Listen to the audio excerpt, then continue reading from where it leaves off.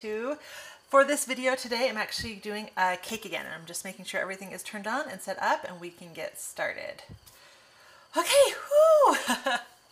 So first I want to apologize for missing last week. We had some changes in my custody situation with my kids, and so last week just didn't work out, but I'm so excited to be back this week, and we're making one of my all-time favorites, and that is my Lego head cake. The Lego head cake is super easy to make, and I think you guys are really gonna like it. So let me make sure I have all of the comments and stuff set up so that I can respond to everybody, and we can get started. So let me know if you're on. Catherine, Mandy, Katrina, it's nice to see you guys. Hi.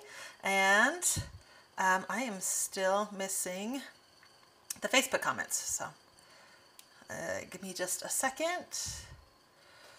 I don't know why they won't be like, now you're live, and make it easy to find. It's never fun. There we go. All right, and I am seeing comments over there too. So yay, if you are joining me for the first time, let me know, leave me a comment, let me know where you're watching from, and yeah, what kind of things you enjoy. So to get started, I've made this cake a ton of times. The first time I made it with 8-inch cakes, but because a Lego head is the same width as it is height, 8 inches this way, 8 inches this, so it was a lot of cake. So I ended up switching, and now I do 6-inch cakes. So I made a small batch of my chocolate cake, which I've already done a video of. It's on my blog. It's easy to find. It is amazing. It's rich, it's dense, it's decadent, it's delicious. And because it's a nice dense cake, it's really good for carving. This is actually the base of any cake that I carve. In fact, this is pretty much the base of 99% of my cakes. Unless a client recommends or requests something different, this is definitely my go-to. So I actually have 3 of these, all 6-inch cakes. At first I just made 2, but as you can see, these 2 together were not as tall as they were wide. So really quickly, actually, I found another one in my freezer, so I didn't have to bake another one, but all 3 of these stacked together are a little on the tall side now, right? Now it's definitely taller than it is wide. So what we're gonna do is we're gonna take this one that I found in the freezer, and we're gonna cut it down until we are happy with the height. So you'll notice that these are all wrapped in plastic wrap. So I actually have a whole video on this and a post on my blog all about this, but I actually like to take my cakes out of the oven. I let them sit for about 10 minutes till they're still warm, but I can touch them without totally giving myself 3rd-degree burns. And then I immediately wrap them in plastic and put them in the freezer. And the reason I do that is then instead of all that steam leaving the cakes, which is moisture leaving the cakes, it all gets trapped inside the cakes. Now I never refrigerate cakes. I only freeze them or leave them on the counters, because freezing completely stops the process. Leaving them on the counter is nice, and they will dry out at a normal rate. But if you put cakes in the fridge, it doesn't stop the process entirely like freezing does. So it's going to continue to dry out your cake faster than it would on the counter, and you end up with a really dry cake really fast. So unless I have to refrigerate it because it has a cheesecake filling in the center, I like to leave cakes on the counter. All right, so now I'm trying to decide. I should have brought my ruler down, but it's way up there. I'm gonna eyeball this. I think I just want maybe another, I think I'm just gonna cut this in half and see if that's a good height. So what I like to do for cake cutting is I have this really long, I want to say this is 9 to 10 inches serrated knife, and it's nice and sharp, and I like it because it doesn't bend the way so many long knives do. This is definitely by far my favorite. And don't need that in there. I hold it against the cake where I want it. This is a turntable, my favorite one. It's a nice heavy duty one. Hold it where I want to cut the cake, and then I just turn the cake while holding the knife in place. And then that way, I'm giving myself a line that goes all the way around the cake. And then as I get back to the beginning, I can see that the line matches up, so I know I'm holding it nice and straight. and I'm gonna just keep turning it. This time though, I'm gonna be cutting into the cake and letting the turntable do the work for me. Now, I carve my cakes frozen. Now, if I'm gonna be leveling a cake like this, I usually let it thaw all the way, but honestly, I forgot to take it out of the oven. I meant freezer. I forgot to take it out of the freezer. So we're kind of fighting some inner freezing here, but we are gonna get through it. So while I'm doing this, are there any questions? All right. Hello from Michigan. Hello from PA. Hello from Ohio. Hi guys. Rocky J, first time viewer. Nice to see you. Ashley, love my hair. Looks so pretty. Oh, well, thank you so much.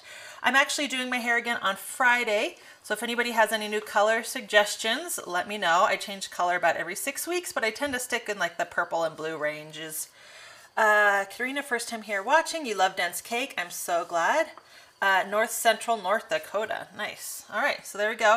And nice and level. Now it looks, I've gotten some comments of some of my other cake videos where people have commented that once I start carving, it looks really dry. And that's just because it's frozen. Like, it's super hard. But it's actually a really moist cake. You just want to carve it frozen so you don't end up getting crumbs. It helps hold the cake together better this way.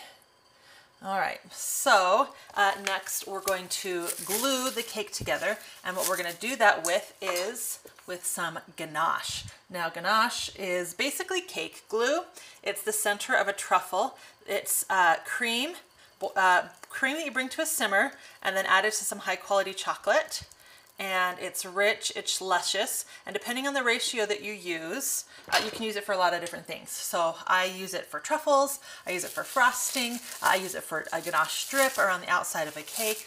Tons of different uses for this. Okay, so I'm gonna unwrap my other cakes. Now, because the Lego shape is rounded along the top and the bottom, instead of putting a nice flat bottom on the bottom of the cake, I'm actually going to flip it over and use this side because we're going to cut away this corner and it's going to become our rounded bottom. So I'm flipping the first one upside down, and you'll notice I bake my cake with parchment circles on the bottom. So first thing I want to do is take off that parchment circle.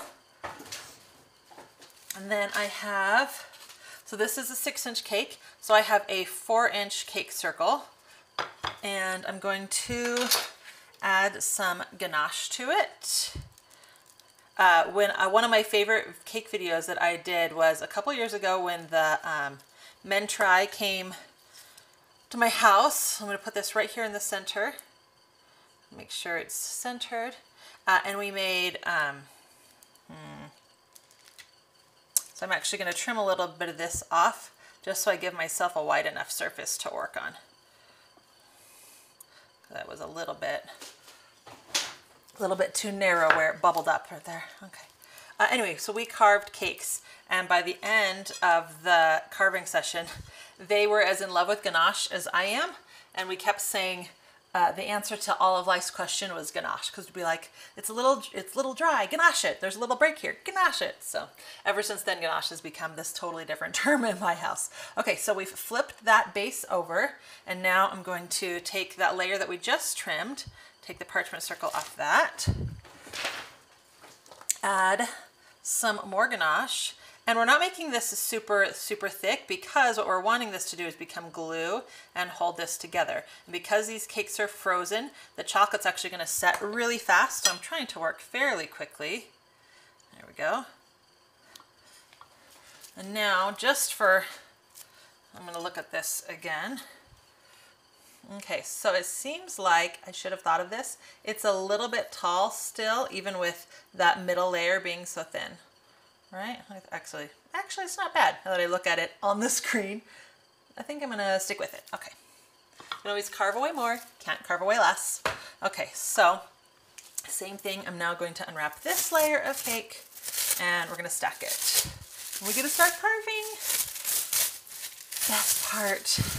One of the reasons I like cake carving is just because most cake decorators don't do it. And so it's just kind of a fun thing, but it's easier than you think, and it's a great way to make unique shapes within your cake. All right, so we're gonna go back and ganache this one again. Again, working fairly quickly simply because this is going to set really fast with these frozen cake layers. So make it thick enough that it's going to hold it together, but not too thick.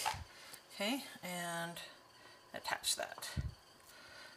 Okay, turn it around and make sure as you're looking at it that everything is centered, because once this chocolate is set, you will not be able to move this at all. Okay, so last thing I'm going to do really quickly before we start carving is I'm actually just going to make sure that the cracks where the cakes are meeting are all filled with this ganache, and that I don't have too much of it like sticking out, creating what will later be like a line in the fondant work that we put over the top.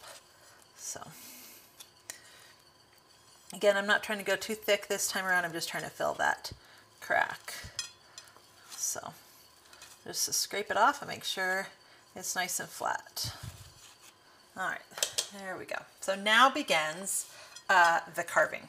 So Lego heads are rounded at the top and the bottom. So the first thing that I'm going to do is actually, I'm going to take off at like a 45-degree angle this whole outer edge and then see what I think about it. All right, there we go.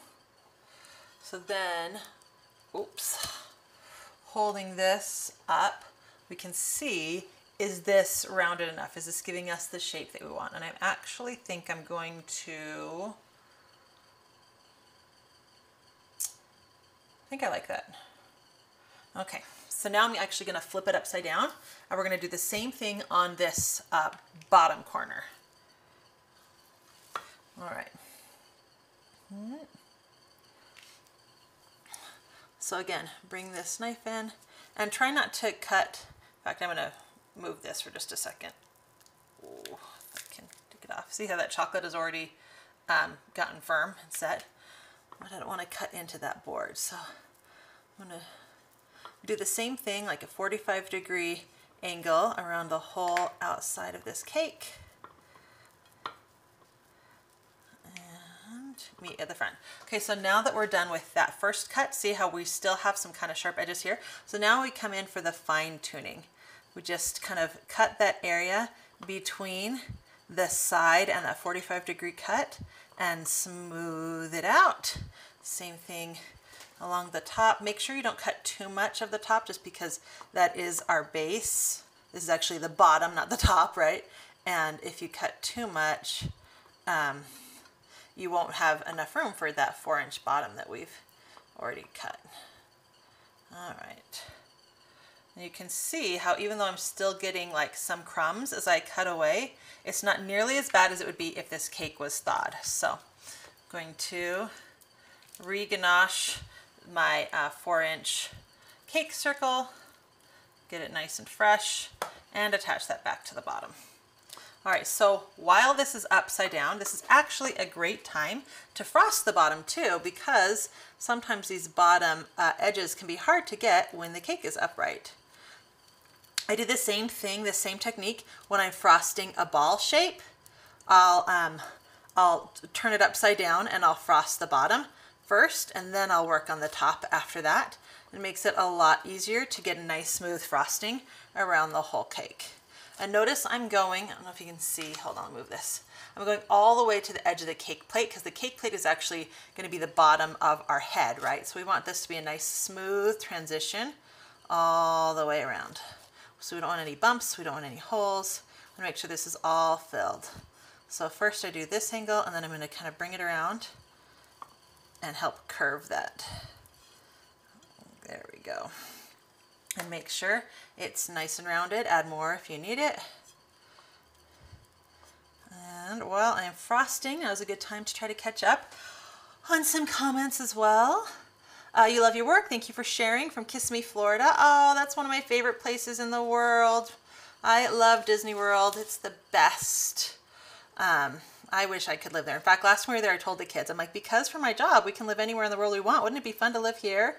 And they, half of them were like, yes, and half of them were like, no. The main one who said no, it's just because she wanted to finish the school year here, though. I don't think she understood that I would, like, it wouldn't be an immediate thing, but my plan is to retire there someday and be one of those cute little old greeters at the parks. Wouldn't that be fun? Charlene, what are you doing this cake? Oh, great question. For those of us who have just joined us, this is going to be a Lego head. So right now the cake is upside down. This is a 6-inch cake with 3 layers, and it's about 6 inches tall. And I have I've cut away and carved the bottom of the cake to be rounded the way a Lego head will be rounded.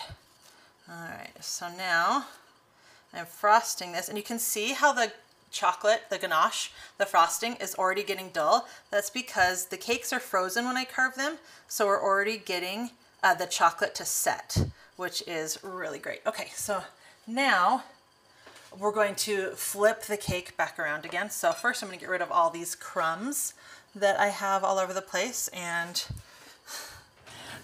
fun part about ganache is a huge mess.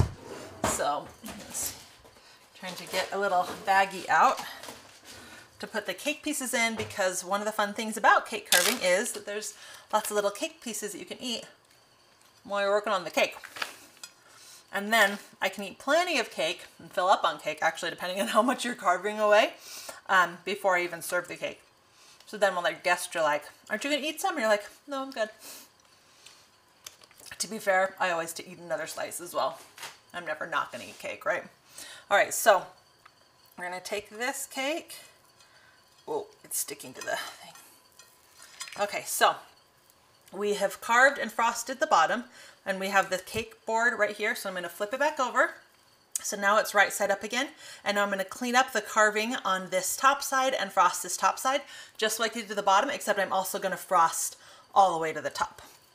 So put this back on the turntable and finish this up. So the ganache that I'm using is made of a couple different kinds of chocolate. I like to use a mix of chocolate, so then my ganache doesn't taste like, oops, I forgot to clean up the carving. We'll just kind of scrape that off a little bit. Got ahead of myself. All right, so this corner right here between this 45-degree angle cut and the side is still a little harsh. So I'm just gonna soften that up now. And it doesn't take much, so don't overcut or overcarve your cake when you do this.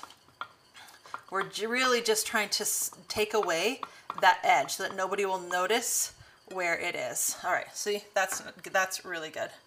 Check and see if you have any other spots that maybe need to be trimmed. And now we're gonna add the ganache and frost it. And remember, because these cakes are frozen, the ganache is gonna set pretty quickly, so you wanna work fairly fast. All right, so like I was saying, this ganache is 2 parts chocolate, 1 part cream, and I like to mix my chocolates. So this is a mix of like Calibut and Ghirardelli's and Merkins. And the reason that I do that is because I don't want the ganache to taste like any one thing. If you used all Ghirardelli, then your ganache would just taste like Ghirardelli chocolate. And I kind of like creating my own blend, so that it doesn't have like a definitive flavor. So it's not quite so, oh my word, I know this flavor, this is that. So personal preference, if you have one chocolate that you really, really love and you want it to taste like that, then do that. Do 100% of whatever chocolate it is that you like. So keep working your way around. And remember, we want the sides to be nice and straight, because Lego head sides are nice and straight. And we want the top to be nice and flat, because Lego head tops are nice and flat. So we only want those outer corners to be rounded. So keep that in mind as you are frosting this, because however you frost it is going to be what the fondant shapes itself like on this cake. Now I'm going to go over one more time, making sure I don't have like any, like right here. I don't know if you can see, it has kind of like a little divot right here. So I'm going to fill it in with some ganache. Man, this ganache is getting hard fast. I'm going to fill in this right here and smooth it out. There, now I don't have a divot anymore. All right, so I have nice straight sides, have a nice flat top, and nice and rounded cake. So Let's take a look at this. And I'm gonna clean my hands first because they're covered in melty chocolate. I will say when I am working with ganache, I probably wash my hands like every 2 seconds, I swear. Okay. Okay, so you want dry hands. Our ganache has already started to set, but now that it's set, I can easily pick it up and see I'm not like getting too much chocolate everywhere. Once it sets completely, it'll be even better. So I'm gonna put this off to the side and we're gonna work on some of our details while this chocolate finishes setting. But you can see our Lego head shape now, right?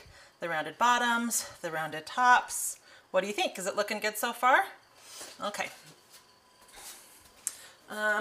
One of my tricks for placing a cake like on a counter, I'm going to put this over on the counter, but I want to easily be able to pick it up later. So I'm actually going to set it on top of this frosting spatula like that. So I'll be able to kind of lift up the edge and get a really good grip later. Oh, I just tripped on my microphone cord. I'm a dork. Seriously, that was elegant. Wash my hands again. And also get a rag because we want to wash our work surface now. We want to get rid of all of those crumbs and chocolate that are all over the place. Every time that you change something in cake decorating, especially before starting to work with fondant, you want to make sure you clean your work surface really good. In fact, because ganache tends to spread, even just like touching the handle of this will get chocolate on my hands and I could get it on the fondant. I'm going to move this out of my way too, so I don't accidentally grab it. So if you can see, my work surface is kind of a, oh, there we go. Oh, that still didn't work. Kind of a mess. So I'm going to quickly move everything out of the way. And I already put my mat down, my fondant mat. So this should actually wipe up really easily. Oops. So I'm going to catch up on some questions. This is the part of baking and cooking. They have added a taste of the products you're making. You got to make sure it's good, right? Yes, you do. You have to taste test while you're cooking. That's a big part of cooking for sure, is constantly tasting. That's why they call them tasting spoons, little itty bitty spoons. You can constantly be tasting what you're eating. And I think that applies to cakes as well, for sure. I mean, you wouldn't want to serve a cake to someone and turn out that you had like accidentally used salt instead of sugar or anything like that, right? I've done that before. All right, one more wipe down. That chocolate just really spreads. Okay. And you just really don't want to risk turning your yellow fondant brown because you've added chocolate on accident. So make sure you wipe it really good. And then wipe it again, right? Wipe it really good and then wipe it again. Okay, I'm gonna dry it now. And then I'm gonna grease it. Because when you're working with fondant, some people, the cake decorators are kind of split on what they like. A lot like to use powdered sugar cornstarch mixture, but I find that that just dries out my fondant more. So I personally like using shortening. So I'm gonna take some shortening and I'm gonna spread it all over my work surface, rub it between my hands, and then just kind of spread it everywhere. And then this way I'll be able to roll out fondant and it will stick to the mat and it'll be much easier to roll it out without everything slipping and sliding everywhere with that nice thin layer on there. So there is that. So the aspects that I want to make for the head now, the other detail work, is the neck and the little peg on top of his head. So I've taken, so the peg on the top of their head is actually smaller than their neck peg because you can actually stack all the heads. The neck is actually like a divot, like it goes in and it can fit on top of the peg that's on the top of the other heads. So for my top one, I have cut out 3 3-inch cake circles, cardboard circles. I have stacked them together and I have wrapped them in foil and put tape on the back. And then I have, for the neck, I have 4 4-inch circles. So I'm actually going to show you how I do that with this. So I'm going to take some foil like this. I'm going to take my cake circles that I've cut, are all 4 inches-ish. I'm gonna put that right there in the middle. And I'm just gonna pull the sides up first. I'm not gonna worry about wrapping it all the way up. I'm just gonna pull the sides up. Make sure to hold this in place. Because what I really need is those sides, and then I grab it and wrap it around. What I'm looking for is for those sides to be nice and clean so they get nice and sharp, right? All right. And now I'm gonna take some scissors and I'm gonna cut away this excess. So I'm gonna leave about like a 1/2 inch gap around the outside. And this is how I prepare all my cake boards. This one just has the extra height that we're gonna use to create that neck and head. And then I'm going to, I couldn't find my tape, so I'm using my daughter's tape. You can tell because she's obsessed with cats. This is a cat tape thing. And we're gonna tape these ends down nice and tight.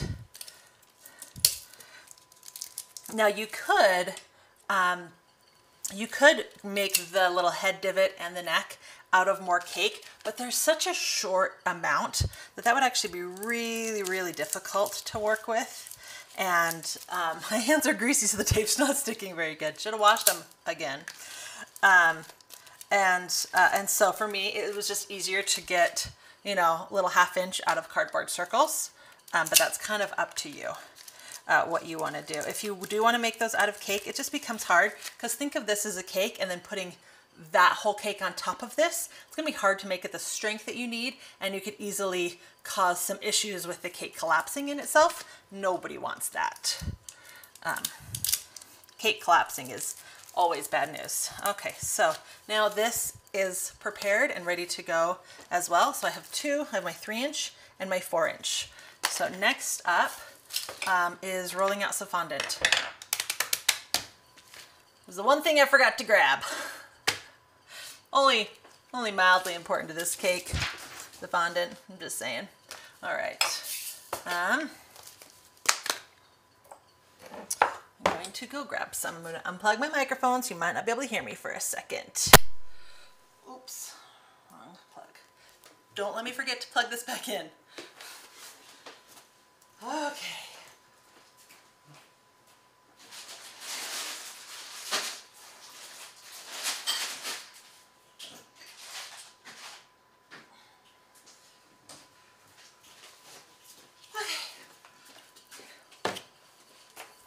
This back in.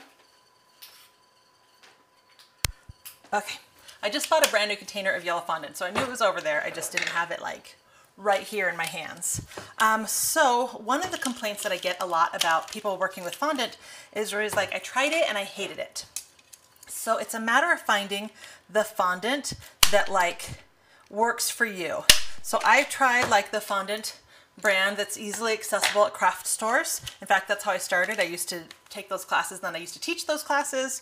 And I really didn't like that fondant. I felt like it was super dry. Now, before anybody asks, I have not tried the new recipe for it. I know it's been changed in the last couple of years, but that's just because I found a brand that I did really like.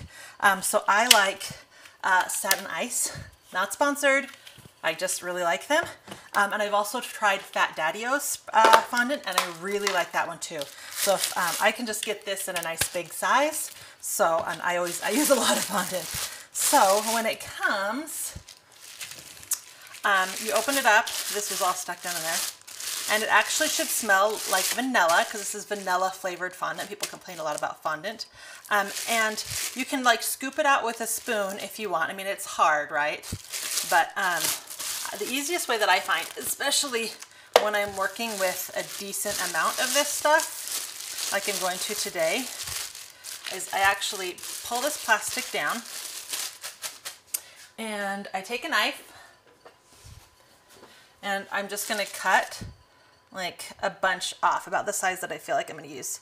In fact, I know I'm going to use more than this, but this is just what we're going to start with. And then you want to keep this fresh. This can actually last a really long time if you keep it fresh. So try to get all the air out that you can. Twist this again. I'm going to put it back in here. I'm going to tuck that down on the side to keep it as closed as possible and then put this lid on. And this lid is really good. Make sure you pop it all the way into place, and this will actually stay really good for quite a while. So in the meantime, I'm going to take this, I'm going to add some more shortening to my hands. And I'm going to knead this for a while. My hands are nice and warm, so they're going to warm up this fondant, and the shortenings. You don't use too much because that will actually soften it too much, but you just want to add enough shortening that it's not sticking to your hands, and you can easily play with this. And look how quickly this is kneading and coming together. All right, so this half is done. And now I'm gonna use the other half. The reason I didn't do it all at once is because that's just a lot for your hands. So try to keep it in workable amounts, and then it'll be easier to knead together once they're both soft and kneaded than right now when this one's, if they were both hard, that's a big amount. Okay, so Margaret, you recommend your sites to a fellow baker. She wanted to start using fondant. Thank you so much, I appreciate that. What's the brand of fondant? Satin Ice. You're not good at working with big pieces of fondant and cracks and sticks. It might be the brand. So just because, like, I recommended this brand to another baker and she used it and she had gotten so used to a drier fondant that she felt that this one was super sticky and she didn't like using it. And then I know some bakers like to mix the drier brand of the old style of fondant with marshmallow fondant, and then they find that they meet in the middle and they really like that. It's more like this texture at the end of the day. But personally, I don't have a ton of time, and I'd rather just buy it ready to use. And honestly, I'm not a fan of marshmallow fondant. I know a lot of people are, but to me, a big, huge, thick wad on your cake is a big, thick wad on your cake. And whether it's fondant or whether it's marshmallow fondant, I'm still gonna peel it off and eat the cake and the frosting. And I don't even like gum. Why would I eat this? You know what I mean? So my kids love this, like adore it. They would just eat that tube in a day if I let them. You can actually add flavoring to this as well. Like I said, this comes vanilla flavored. It actually smells okay. And you can take like flavoring oils and add it to this and knead it in, and you can create flavor profiles that way. I like to use almond because I feel like it complements the chocolate really well. But most of the time I just don't bother because kids don't care about the flavor and adults always peel it off. So why waste my time? But that's just my personal like fondant issues, or fondant. You can always say fondant. When I was on Food Network, Ron Ben Israel, I always said fondant. But to be fair, he's French, so he's allowed to make food sound snootier. I guess. I don't know. Maybe it's because I'm a West Coast girl, but to me it's just fondant. All right, so now I've kneaded both pieces together, and now we're going to start by rolling some out. So because I'm only going to be covering these two circles right now, I don't need this massive amount, so I'm actually going to cut it in half. And I'm not just going to set this other half aside though. What I'm going to do is take some plastic wrap. I am going to use it today, so it's okay that it doesn't need to be like sealed in the box, but I'm going to wrap it in a couple layer of plastic wrap to keep it to the side so that it doesn't dry out while I'm working with this part. That's the thing about fondant, you just want to keep it as protected as possible when you're not kneading it or working with it or have your hands on it. Okay, so I have my plastic fondant sheet down. I have a plastic rolling pin, and the reason I recommend a plastic rolling pin, I have shortening, I'm going to add to the rolling pin.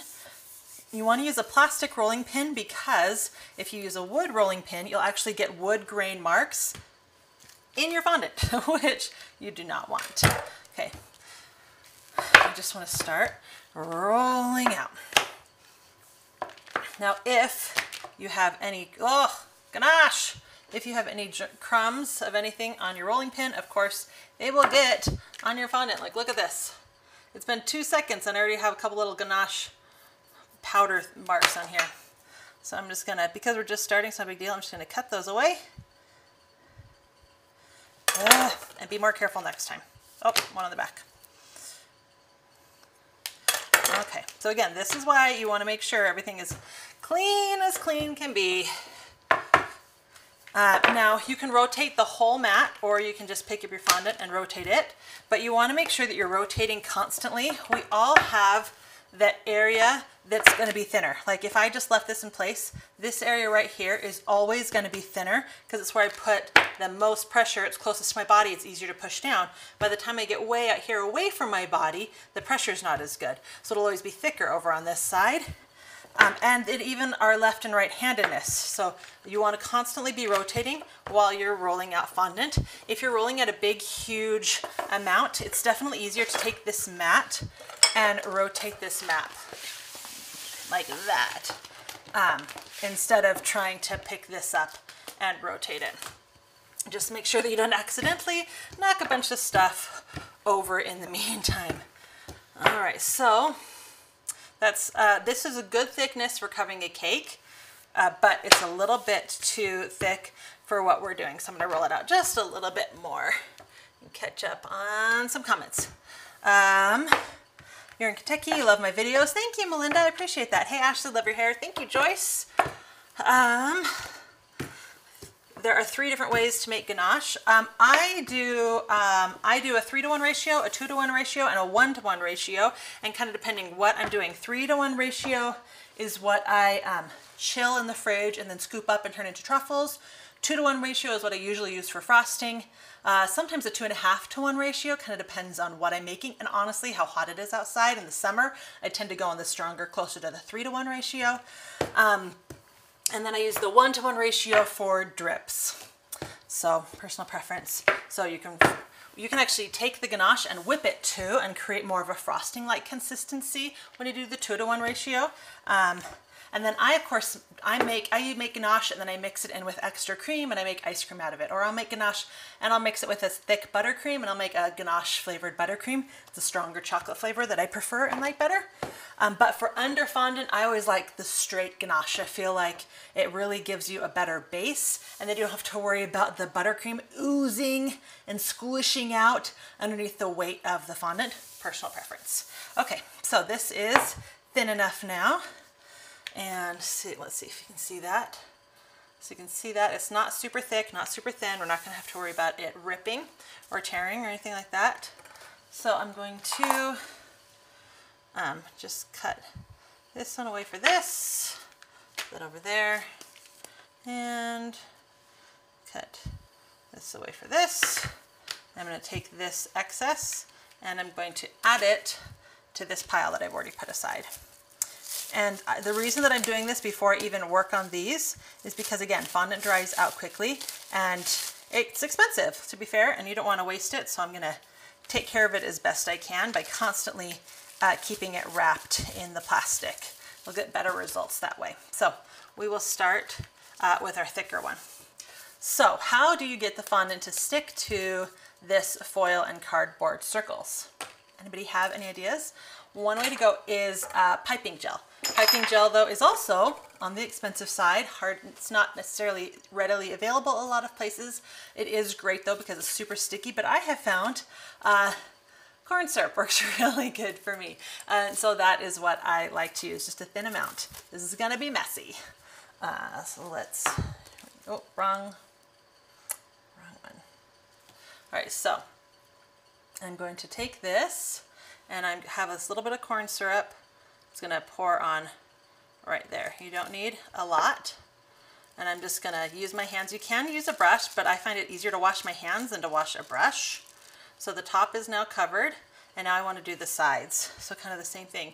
I'm just going to pour a little itty bitty bit on, and I'm just going to take it and rub it all the way around the side of my cake circles. And again, you don't need this to be a thick layer, and it does get really messy. Whew. Try not to add too much. Okay. All right, so now everything is nice and sticky, and I'm going to set this right here. I'm actually going to do the other one right now as well, just because my hands are already a mess. Better to just do them both at the same time. So again, the top, and then the sides, and let's see. Oh, that's a lot. Okay. And again, we want these sides to be as flat as possible, so I'm also pressing with my hand to try to get a nice sharp corner on this thing. Okay, so set that aside, and I'm gonna wash my hands again, because let's face it, you can never wash your hands enough when you're in the kitchen. Okay.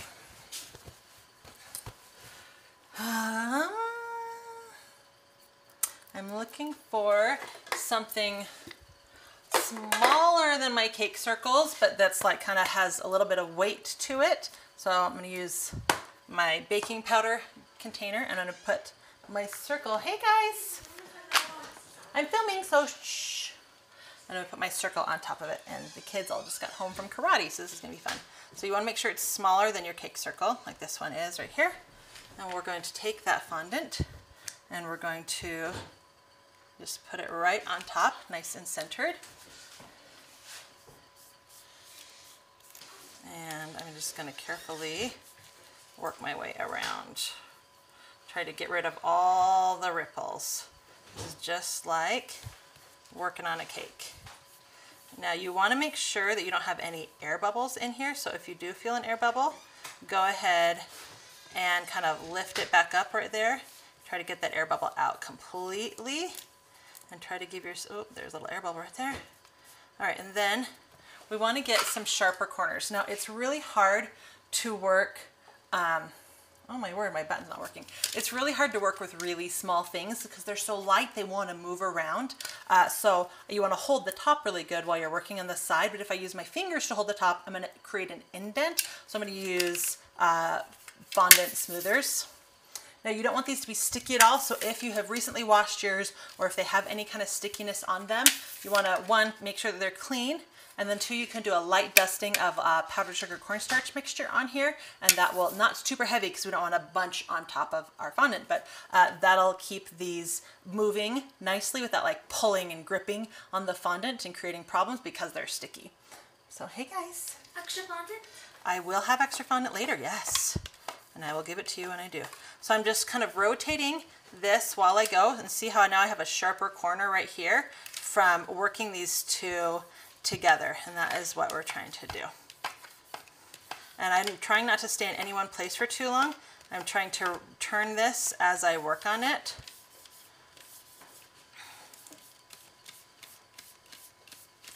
All right, I'm getting, and then we're going to take a nice sharp knife, and we're going to run it just underneath that the cake circle. And this smaller one is actually going to be the top of our Lego peg. All right, so make sure that you're cutting under the cake circle and not like into the cake circle, because we don't want a gap between the fondant and the fondant. Okay, so there is our first cake circle. I accidentally touched a little bit. Try to make sure the edges are nice and smooth. All right, so I'm gonna put this off to the side. Now this fondant, because we put it on top of that, see how it now has like some of that glossy corn syrup in it? I'm actually gonna be able to knead that corn syrup into the fondant without it causing too much of a problem. So I'm gonna do the next one now. And the bigger these cake circles get, the more difficult it is to get rid of bubbles. So one tip that I have is to kind of bring your fondant in folded like a taco, and then put it down center, and then let it fall open like that. And then you're able to get rid of a lot of the bubbles from ever even forming. So make sure, I like to rotate this. This is so light, it's trying to fall off this thing. Try to rotate it, make sure all the bubbles are gone. And then we're going to smooth out the sides. First I do it with my hand, and then we're going to use the circle. So for those of you who are joining us a little on the late side, I am making a Lego head cake. And so right now we're working on what's going to be the neck and the top of the head. And these are cake circles that I have cut, put together with foil and tape, and now we're covering with a nice layer of yellow fondant. All right, so nice and smooth. We're going to do the same thing again. Make sure you're finding underneath the cake circles, not cutting into the cake circles, and rotate and trim right to the bottom. Okay, and now that one's done. So put this one aside as well. Take this. I'm going to knead these back together and then add it to our other fondant that we pre-kneaded as well. Hey, if you want, you can bring a chair in and you can help me. Go bring it. Go. Don't, not one of those chairs. Okay, you can bring that. That's fine. Just be careful of the cords. Don't bump anything. I think we might get a guest. Hey, you gonna join in? I think you need to maybe come a little bit more this way. How's that? Okay. What do you think so far? Does that look like a Lego? Yep. No. Yes. Okay. Gruff is still your favorite, and the Snitch is a close second. Oh, thanks. Gruff was one of my favorites too. He turned out so cute. That's like that's the cake that almost didn't happen too, because I was like, this is not gonna work, but I'm gonna film it just in case it does work, and then it did. He turned out so cute. All right, so now I'm gonna take this fondant that I just kneaded back together and knead it in with this fondant, and we're gonna, I think we might need some more. I'm gonna cut another little bit of fondant out because I'm looking at the cake that we have already frosted, and I'm looking at this amount, and I'm thinking about rolling it out, and I think it's going to be just a little bit short. But I would always, oops, oh, can you go pick that up? I just dropped that. Can you go pick that up? Thank you. I would always rather, yep, and down. I'd always rather I have corn syrup on here. A little bit too much than a little bit too little, and have to roll it out again. Oh no, let's see, is it safe? Oh, good. It's safe. Oh, I forgot something. That's what happens when everybody comes home and interrupts you. Okay. We're going to take a step back. I'm going to take a little bit of this. We're going to roll it out because we haven't cut the Lego letters. The whole, like, branding is part of it. So, wrap up the extra fondant again. You guys, I got 2 hours of sleep the other night, and I'm still feeling it. Even though I've like caught up technically. My uncle once told me that to catch up on sleep, you need to like, if you're missing like 6 hours, in order to catch up on 6 hours of sleep, you actually need like 12 hours of sleep to make up for it. I don't know if I really believe that, but I'm definitely feeling my 2-hour night the other night still.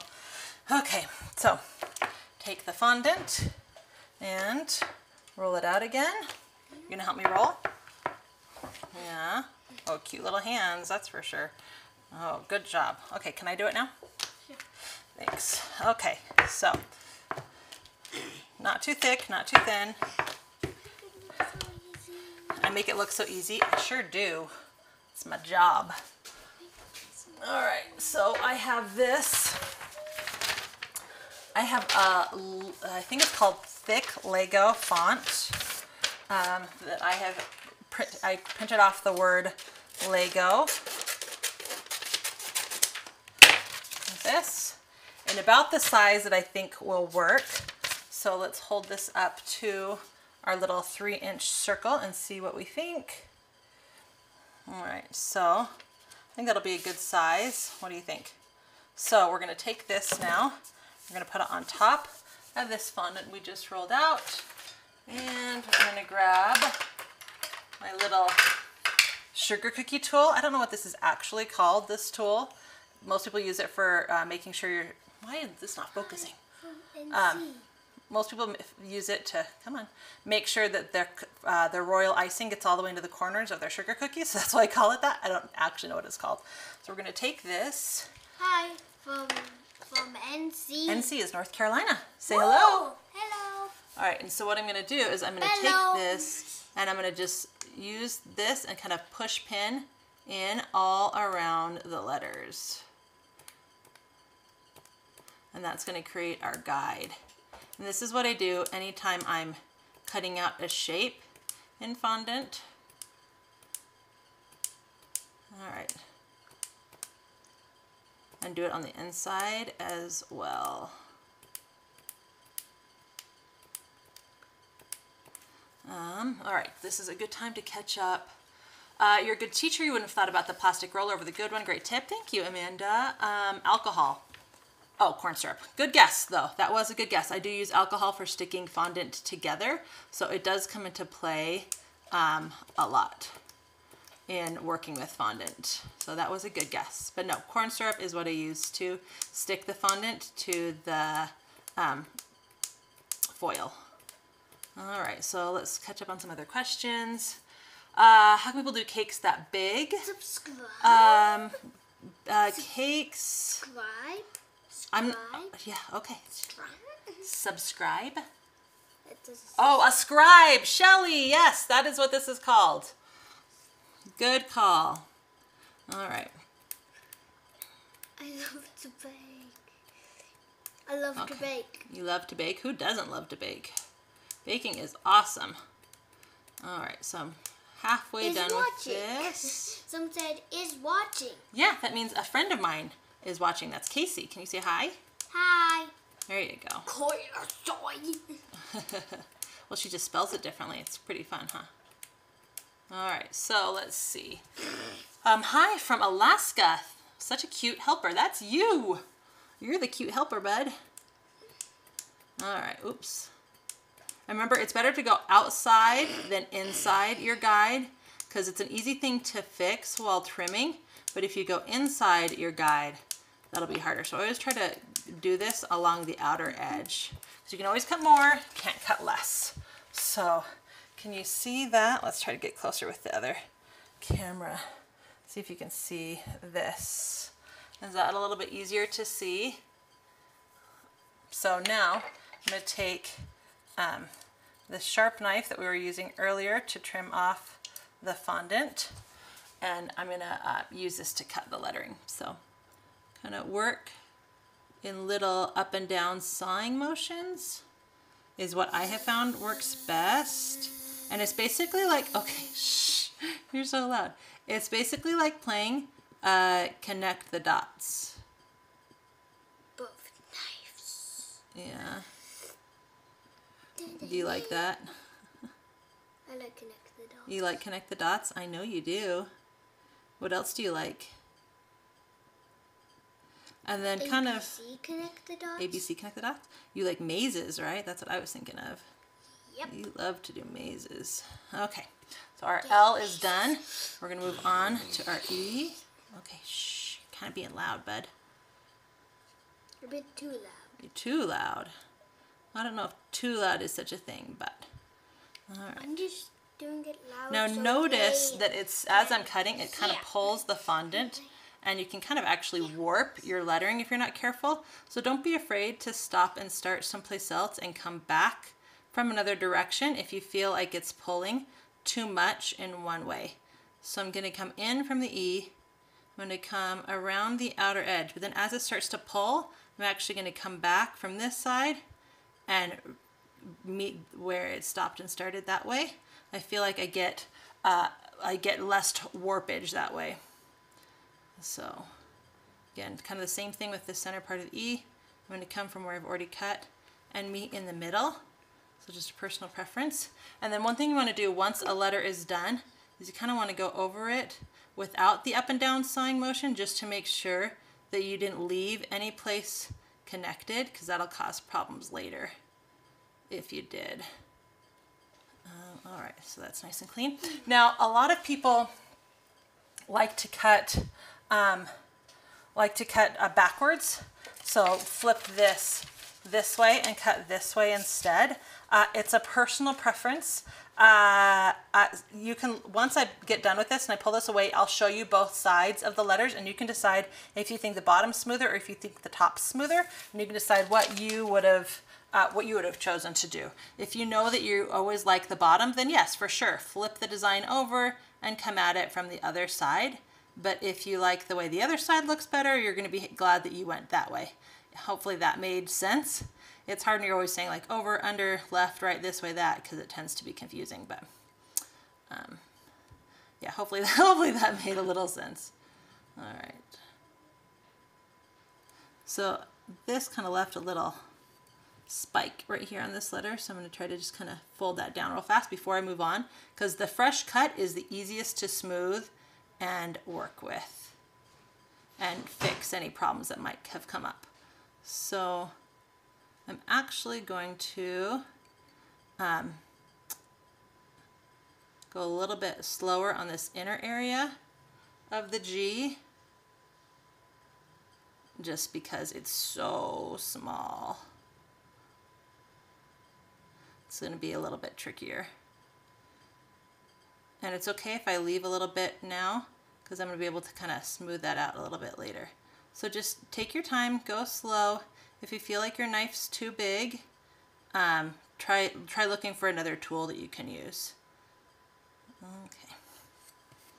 All right, and our last letter, our O. When something has straight lines or straighter lines, you can always go straight into cutting it like that. You just got to be careful that you don't cut anything you've worked on previously, and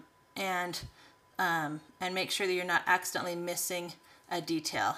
And now see that it's still a little bit sharper than I like her, which is why I like doing my other method better, but I just wanted to show you another option. So I'm going to kind of come in here and round those edges that are now a little bit pointy from that style. But again, personal preference. It doesn't really matter what you choose to do or how you go at it, as long as you are happy with the results. So again, this little O is super narrow, so I'm always working a little slower and a little more careful when I'm working in areas like that. Okay, so I'm going to use this tool to pull this up, pull the inside of the G out as well. Pull these outer areas up. And this is when you're going to be able to tell if something didn't get cut all the way, right? There we go. Okay, so this outside of this G area needs to get cut a little bit better. Okay, so let's look at the O. So here is the top of the O, and you can see because I just did that slicing, it's a little bit smoother. And then the back, this is why I don't like the back as much. It tends to kind of like, instead of being a nice straight, it always kind of tends to come out a little bit. But you can kind of fix that by using your hands. Be careful not to over press. This is pretty soft movements. And then for the inside of the O, you can use a tool to help you kind of smooth that out, right? That makes sense? All right, so I'm gonna put my O, and I'm actually gonna flip this over and put this, I'm not gonna put it right on this because these little bumps that I created from this tool would cause issues, but I am gonna put it like underneath so I can kind of see and make sure that that's looking okay. All right, I'm gonna work on the G now. It's kind of the same thing. The G is looking a little bit rough, so I'm going to cut like some of that excess away. And again, use my fingers really softly, kind of rub away those edges and try to get a smoother finish to this lettering. But just be gentle, and while you're kind of taking your time, you're also not taking your time because you don't you want to work on this. What? Yes, you can eat that little itty bitty piece of fondant. So look, I'm having some bumps right here still from the from where I had marked this letter. So I'm gonna just kind of cut those off a little bit. So you want to work fairly quickly because the fondant is constantly drying, but you don't want to work so quickly that you cause a problem or make a mistake. So it's kind of a mixture. You can actually just cut one letter at a time if you want and work on one letter at a time. Now the G is obviously the easiest to destroy because it's the most intricate when all of its curves. So be careful not to rip it or overextend it. So G. So put that in place. All right, I'm not getting a very sharp there we go, back. Okay, so there's the G, now the E and the L.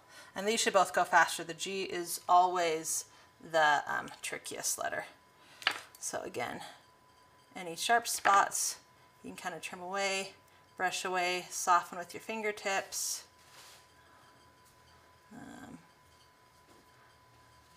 Make sure you're happy with the lettering.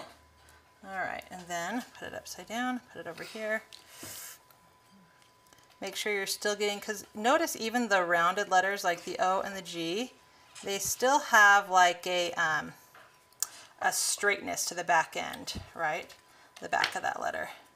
Oh, what you doing? I have another little piece. Okay, and then finally the L. The L will be nice and quick and easy. It's already pretty smooth. Okay, so these are ready to go. I feel like they're in the right place. How does that look? Be a little closer together. How does that look? What do you think, bud? Yeah, that looks... Does that look good? Yeah. Yeah? The actual Legos. You like that? Looks fondant? Not yet. Just give me a second, sweetheart. Can we eat this? Are you still filming? Yes, I'm still filming. You see all the lights and cameras on? Okay, so now I have a little bit of clear alcohol and a brush. And this is a brush that I only use for cake decorating. Do not mix your craft brushes and your cake brushes. And I'm just going to paint the back of these letters. And yes, you can, buddy. Okay, make sure that they're spaced really good, how you want them. And there's a couple different ways you can do this. You can either pick up each letter at a time and put it in place. You can actually stick them to the paper using shortening, or you can just eyeball it like I'm gonna do. So I'm gonna eyeball it. So I want this centered. So I'm gonna I already have a little mark on this side where I had some damage. So I'm gonna hold this across. I'm gonna mark this side a little bit. So now I kind of know where my two halves are. Okay, shush. You guys, calm down. Give myself a little line on, oops, this side. Put that back in place. Oh, now they're all sticky. Ah! Okay, mark this half. Okay, hold this upside down. Where's my marking? There's my marking. Oop. All right, woohoo! That looks pretty good, huh, for eyeballing it. All right, feel like I just won the lottery. So now that they're stuck, press it on a little bit, and again, kind of rub away any areas that maybe you're not happy with. Smooth out any corners and any edges and any dried dust pieces. Got a little bit of a thing in the letters. Okay. All right, now we are ready to take all the fondant and roll it out to put on the cake. So we're almost done. I know that it seems like we haven't spent very much time on the actual cake itself, but that's because these details are really what make it. The rest is gonna go by super duper fast. Yes, sweetheart. No, I'm still using this fondant.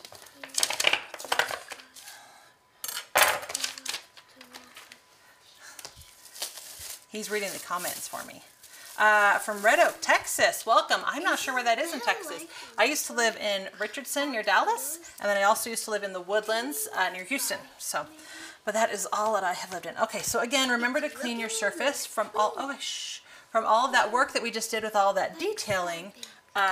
There's now a lot of little like fondant like crumbs, I guess is the best word, because as it dries, they get kind of crummy. Oh, there's a lot of little yellow fondant crumbs everywhere. So I'm going to quickly make sure that we wipe off the surface, because we wouldn't want to roll out the fondant and have it have a bunch of little, even though it's the same color, little like dust particles within the fondant, if that makes sense. Okay. You're such an outstanding teacher, very good at describing what you're doing, and you like that because it's you're a more visual learner. You are so welcome, Rocky, and thank you so much. Actually, teaching, I love cake decorating, but teaching is what I love the most. So this has been a really good mixture of both. Are you making the cake for someone? just for fun. It's an old post on my blog that I thought would be a fun live video. That's all. No, nothing, no birthdays coming up or anything. When's your birthday, bud? October. October. Oh, October 4th. 10-4, good buddy. All right.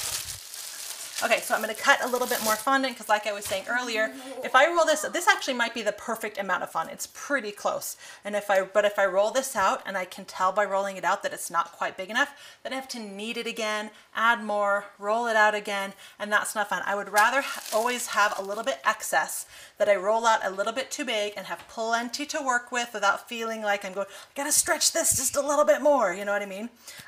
Because the excess you can always cut off and save and wrap in plastic and put in the bucket and use another time. So I'd always rather have a little more than a little less. I know it's an expensive ingredient, but to me it's worth losing maybe a little bit of it to some chocolate ganache and not having to stress about having to re-roll it or having too little. So I'll cut another little bit off of this, knead it, and mix it in together. Okay. So we went through almost an entire bucket, which I know is not what we're really going to be using, but okay. Are you reading the comments for me? No extra popping up yet. No extras are popping up. Okay. All right. So again, a little bit of shortening. That's going to help knead the fondant. Do you not wearing any pants, dude? You're silly. All right, so knead them both together now. Give ourselves a nice big amount. And even as I'm kneading this, I'm getting little like fondant crumbs all over that I'm from like the edges and stuff that tend to get a little dry. And I just brush them away. You just want to keep them off your surface if you can help it. You have an ant in the woodlands. Nice. You are too funny. Great work. He's too funny or I'm too funny? All right, so I've kneaded more, and notice this side is kind of a mess from kneading and this side is smooth from kneading. I'm not gonna put this side down so that as I roll it out, I'm not gonna have to worry about there being ripples in my fondant. And then when I lay it on the cake later, I know that the side that's on the bottom, because that's gonna be the outside, is gonna be nice and smooth. So. Mom, what is this video called? What's this video called? It's called Lego Head Cake. Cake decorating tutorial. Yep, yeah. Cake decorating tutorial live. You like it? Is that a good title? Yeah. Yeah. I can't want to go search it on your computer so I can. Okay, you can go watch it on my computer. No, I have a computer. Yeah, just go to ASHLEE YouTube at ASHLEE Marie Cakes and you can find it. Okay. No, wait, no. It's okay. He wants to watch it live. He can watch it live. Does my hair keep getting in the video? Sorry about that. We'll try to change camera angles, see if that helps. I always forget about that. I lean so far over. And then I'm not used to working with my nails. They're still pretty new to me. So make sure you don't like divot your fondant with your nails. So at the beginning, while it's really thick, it's actually kind of hard to roll out. So just stick with it. It will get easier and easier and easier. And what you want to do is you want to make sure that you don't roll it out. As it gets easier to roll out, it will get easier to accidentally make it too thin because it's hard, too thick, and then all of a sudden easy, too thin. So again, rotate often. And my camera's having a hard time focusing on the plain yellow, I think. So rotate often and try to keep it a nice even circle and just keep an eye on the thickness. So my dream. Oh look, I have an air bubble. Talk to you about how to take care of air bubbles. So using that same tool, you want to try to discover air bubbles before you roll it out too thin or you won't really be able to handle it. Just kind of push the air bubble all as close to one spot as you can get. Stick your needle in there at a tight angle, and as you pull it out, push that away. And by putting it in as an angle, you leave a much smaller hole than if you just stab it from the top. What's wrong, buddy? What is it? What's wrong? Oh, give me a hug. It's okay. It's okay. You can watch me later, okay? Or you can go, can you all go watch on the boys' computer downstairs? No. Yeah, you can go watch on the boys' computer, okay? Or you can watch on the TV downstairs. Or you can sit in here and watch me in person, or you can be in the video. It's up to you. You want to be in the video? Yeah? Okay. How am I doing? Am I rolling this out good? Yeah? Is it thicker in one spot than another? You would tell me, right, if it was too thick in an area? Okay. Yeah, it's getting big, isn't it? It can't even fit in the camera. It can't even fit on the camera. It can't even fit on camera. Well, let's see. If we make the camera go out like that, it fits, right? I said on camera 3. This camera, like that? How's that? Is that better? Okay. How's that? Does it fit in the camera now? Yep. Okay.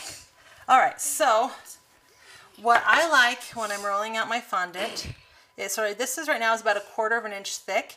That's still a little too thick, so we're going to keep rolling it out, but I don't want to go too much thinner than that. And the reasoning for that is some, I can see the bumps. every cake decorator is a little bit different in what they're comfortable with for their fondant. Personally, I mean, fondant is like Play-Doh, right? If you've ever played with Play-Doh, if you get it really thin and then you try to push it back together, because remember, we're taking something flat and we're rounding it out. And if you try to take something thin and push it back together, it just ripples. And so I like to keep it on the fairly thick side, because if you take like a thick piece of Play-Doh or fondant in this case, and you push it back together, it kind of just gets thicker and goes back together. So there's kind of a sweet spot just under 1/4 of an inch where the fondant will still be able to stretch a little bit as it goes down without ripping, and as you press it together, it will kind of go back together and create an easier shape around the cake versus rippling. So personal choice. That's just what I have found has worked best for me. So remember, our cake is 6 inches across and about 6 inches tall. So 6, 6, 6 is about 18 inches. So what we're looking for is to create about an 18-inch circle here. We're getting close. Okay, what is 6 plus 6? Do you remember that? 12. That's right. What's 12 plus 6? Rotate it again. Do you know what 12 plus 6 is? No. You want to add it on your fingers?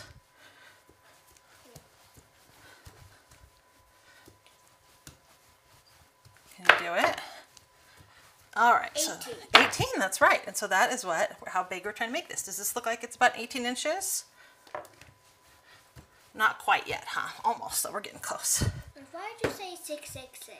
Because we added 6 from the side of the cake, plus 6 from the top of the cake, that's 12, plus 6 from the other side of the cake, because we want the fondant to go all the way around, right? When people tell you you don't use math every day, they're lying. I use math every day. All right, whoo! So, I will say, rolling out fondant is a workout. And maybe it's just because I'm so out of shape, but it has always just been, it like, whoo, gets your arms going, especially since you can't like stop and rest and leave it for later, because this is just drying out as we speak, right? And so you can't let it go too long. All right, so let's check out this thickness. This, oh, maybe not, there we go. So you can see it's definitely less than 1/4 of an inch now, but it's not quite like 1/8 of an inch. It's kind of a nice in between, and that is what we're working on. So this is stuck to our mat. I'm going to push this off to the side a little bit. Yes.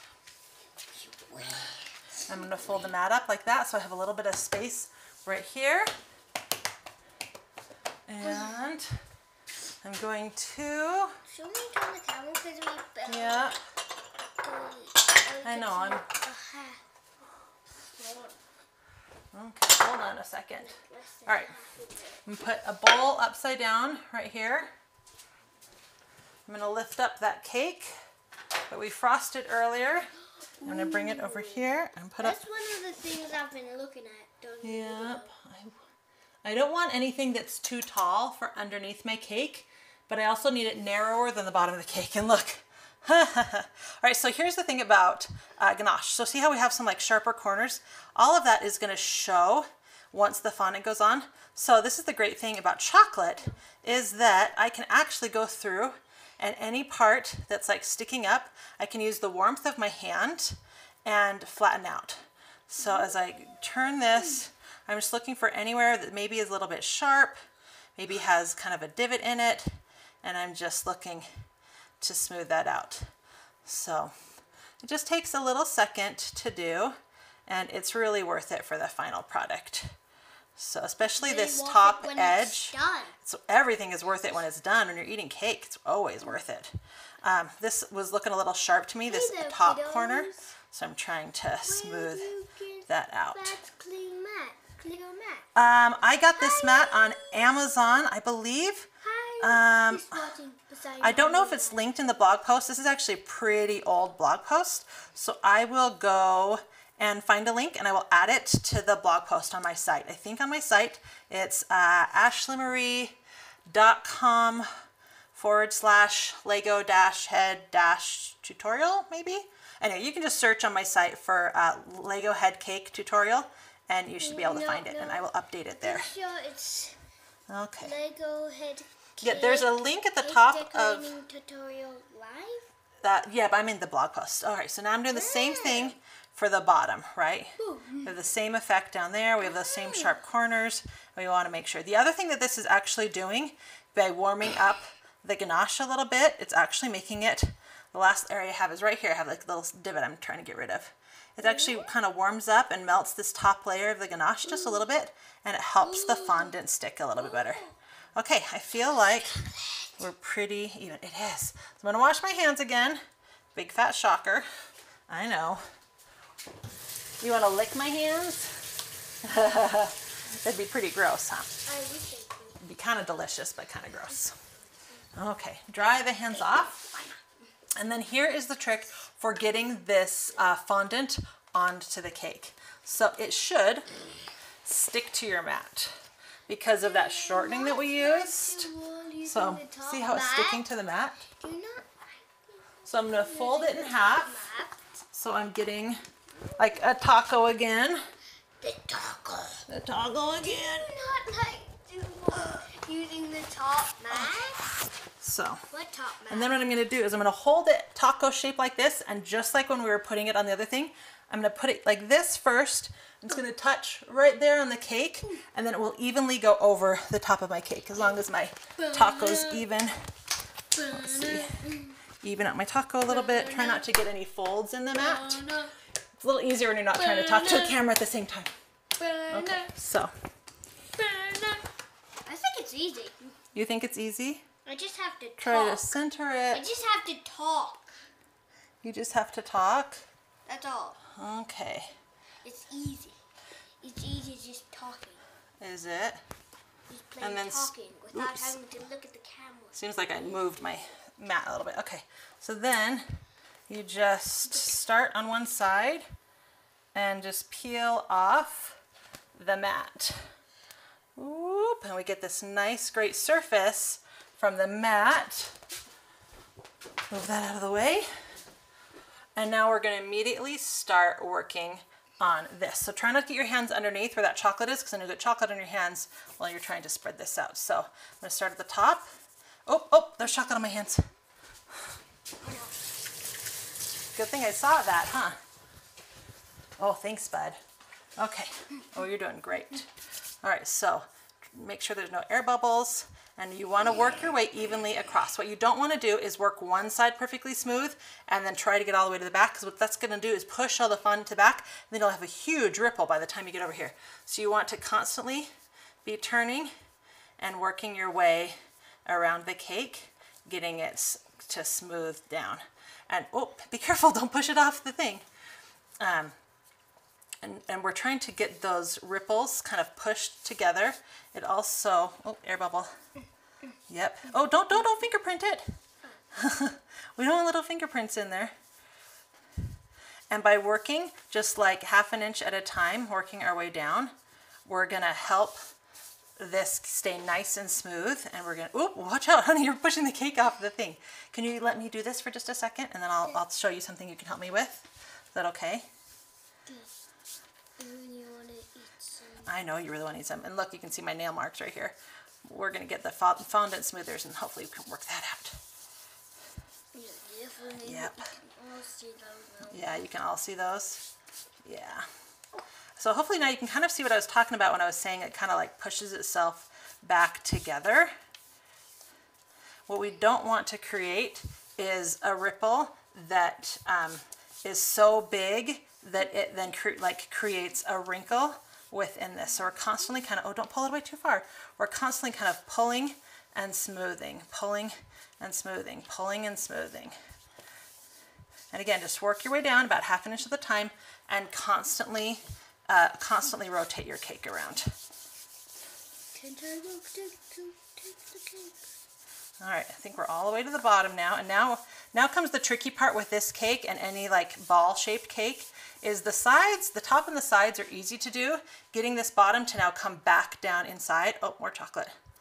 Come back down inside without these ripples getting deeper and turning into a problem is always a little bit fun. So what I like to do is I'm going to bring this plastic mat back. And I'm actually going to flip the cake upside down. Whoop. Really quickly. Pull all that together. Because now it's going to have it's still going to be smooth on the surface. And I'm going to work the other direction coming up, trying to work these ripples out, right? Without causing problems. Oh, be careful. I'm trying to work one ripple at a time.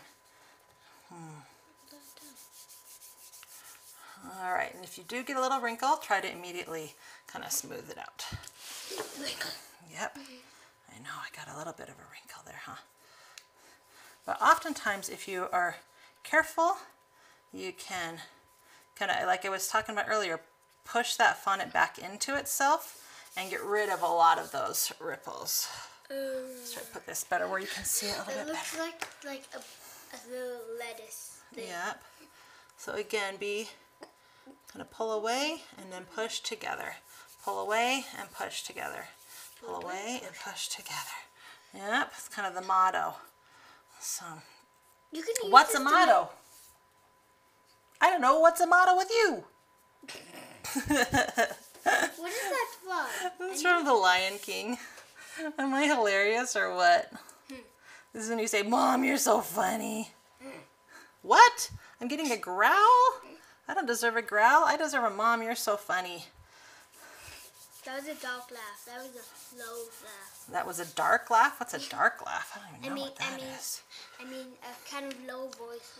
A low voice laugh? Yeah, it seemed kind of like a grunt to me. All right, It does sound like a grunt to me. It does sound like a grunt. I'm going to start. Now, I'm not being careful at all. I'm cutting away a big bunch of this just so I can work a little bit smoother. Make sure that if you do this, that you don't cut. No, you cannot eat that. I'm going to save it for another cake. Make sure that you don't cut away too low, right?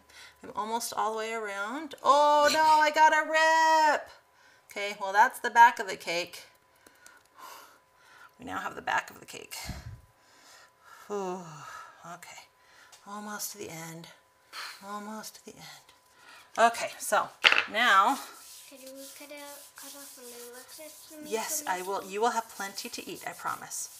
All right, so now I'm going to take my fondant smoother. Take both fondant smoothers. No. Why did someone say no? And I'm going to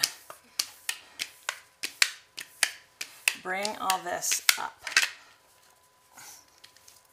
And that is going to help us round this and smooth this.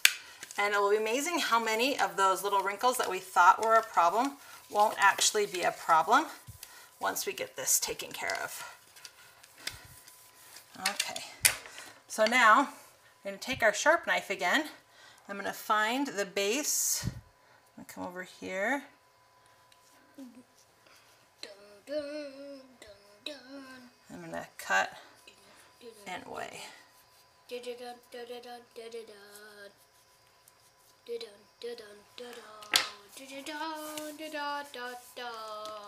All right.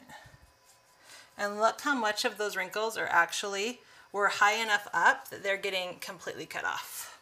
Okay, so this has enough chocolate in it that I'm not going to try to save this, but those initial stuff that I cut off, That initial wrinkle didn't have very much chocolate in it, so I'll be able to save that. Okay, this you need to share with your sister, okay?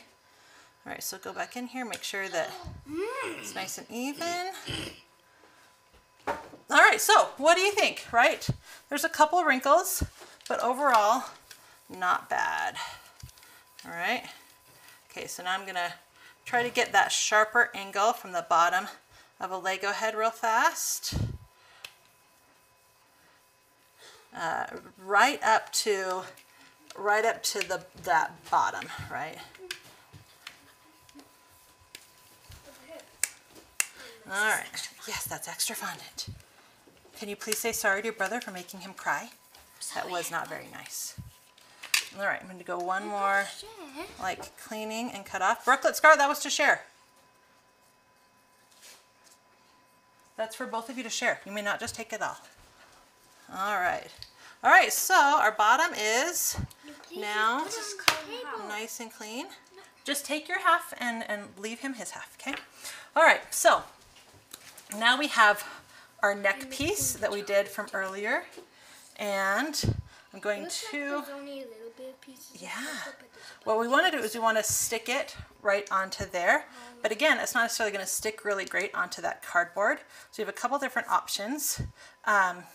You can, you know what I'm going to do? I'm going to take a paper towel with a little bit of water on it and try to clean up just a little bit of where this chocolate got onto the fondant a little bit. I don't usually like to put water on fondant because it kind of changes the end result. It's not going to be quite smooth, but there, a little bit of the chocolate kind of, I just don't want it to show up on the neck. Just a little cleanup. There we go. That looks a little cleaner. Okay, so you can either put a little bit of the frosting on here to stick them together. You can put a little bit of the corn syrup on it to stick them together, which is what I'm going to do right now. And let's see. That was for. It's corn syrup. I didn't know. And yes, I just totally stuck my finger in that corn syrup. Okay. All right, and then we want to put it right here. All right.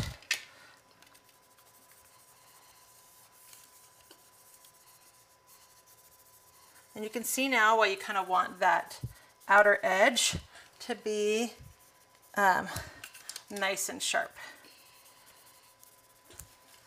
All right, okay, so now it's time to flip. So wash my hand first because I have corn syrup all over it.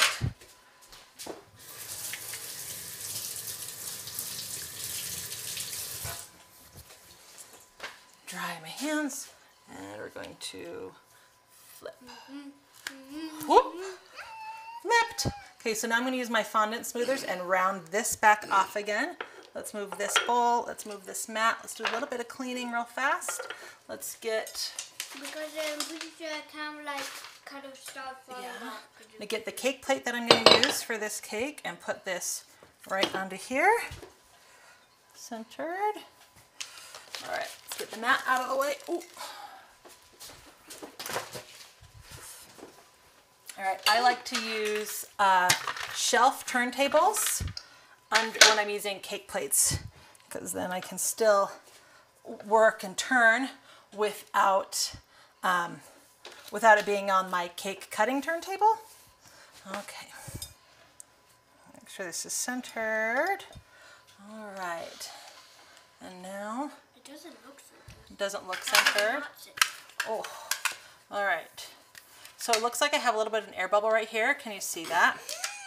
I know. So I'm gonna, oops. Ugh. So again, because it was so flat for so long on this side, it's just gonna need a little bit of reshaping. So I'm just turning as I'm working this. And of course it's having a hard time focusing, because I want to get rid of that sharp edge that it created from sitting on there for so long. All right, so it looks like I have an air bubble right here. So that effect that we had talked about earlier, I'm going to be putting a cake circle right here on top. So I'm going to come in here at like this angle trying to come in from over where the cake will be. Try to get that bubble out that way, and then smooth it up. All right. So, what do you think, bud? Is it looking good? All right, and now it's time to add, now it's time to add our top thing. So same thing, I'm gonna use some corn syrup, put it right on the bottom of my cake circle, and then I'm going to put this right on top. I'm actually gonna first, I'm gonna pick what's gonna be the front of my cake, what's gonna be the back of my cake. I think that might be the front. That's the front. So that I make sure that the Lego says Lego facing the right way. All right, so now I know where my front is gonna be. And I wanna put that right there. How's that look? Does that look centered? Yep. Yep, okay. And push that down. Okay, so what do you think so far? All right, that look pretty good? So what is left? That is a Lego head. You can tell it's a Lego head, right? Yep. Anything else? Anything else we need to add to it, buddy? Before you said Lego, I didn't know it was Lego. You didn't know it was Lego?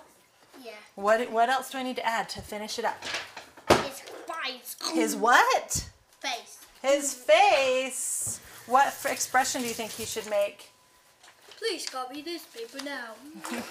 Do you like that expression? No, I probably think it should be. Is that expression okay for me to use for the face?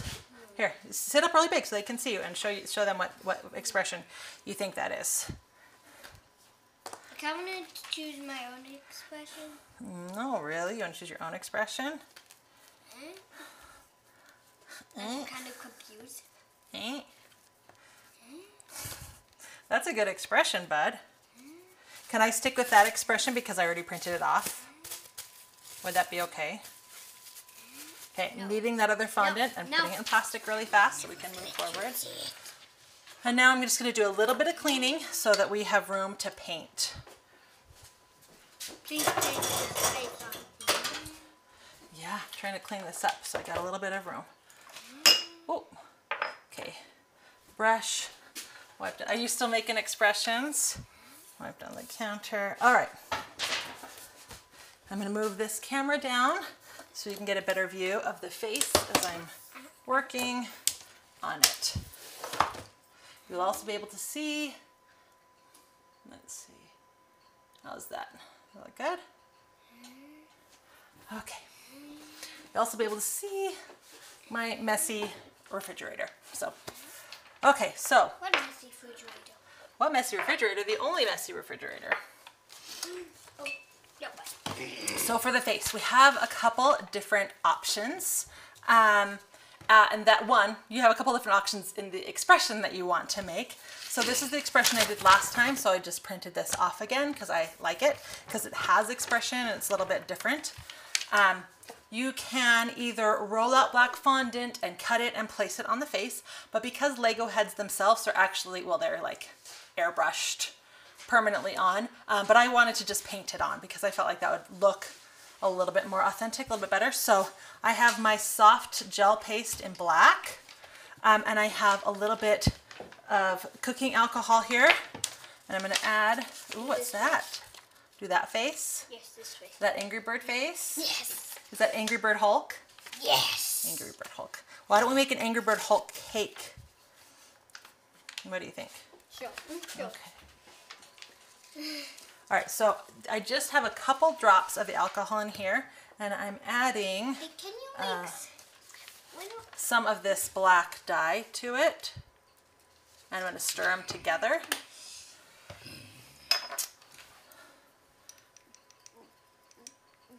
And then this makes it more liquidy, so I can paint with it.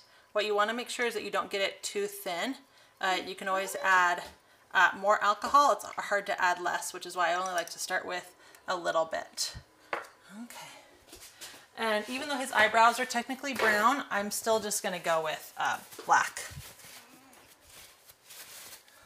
I'm cleaning off the back end. Brown.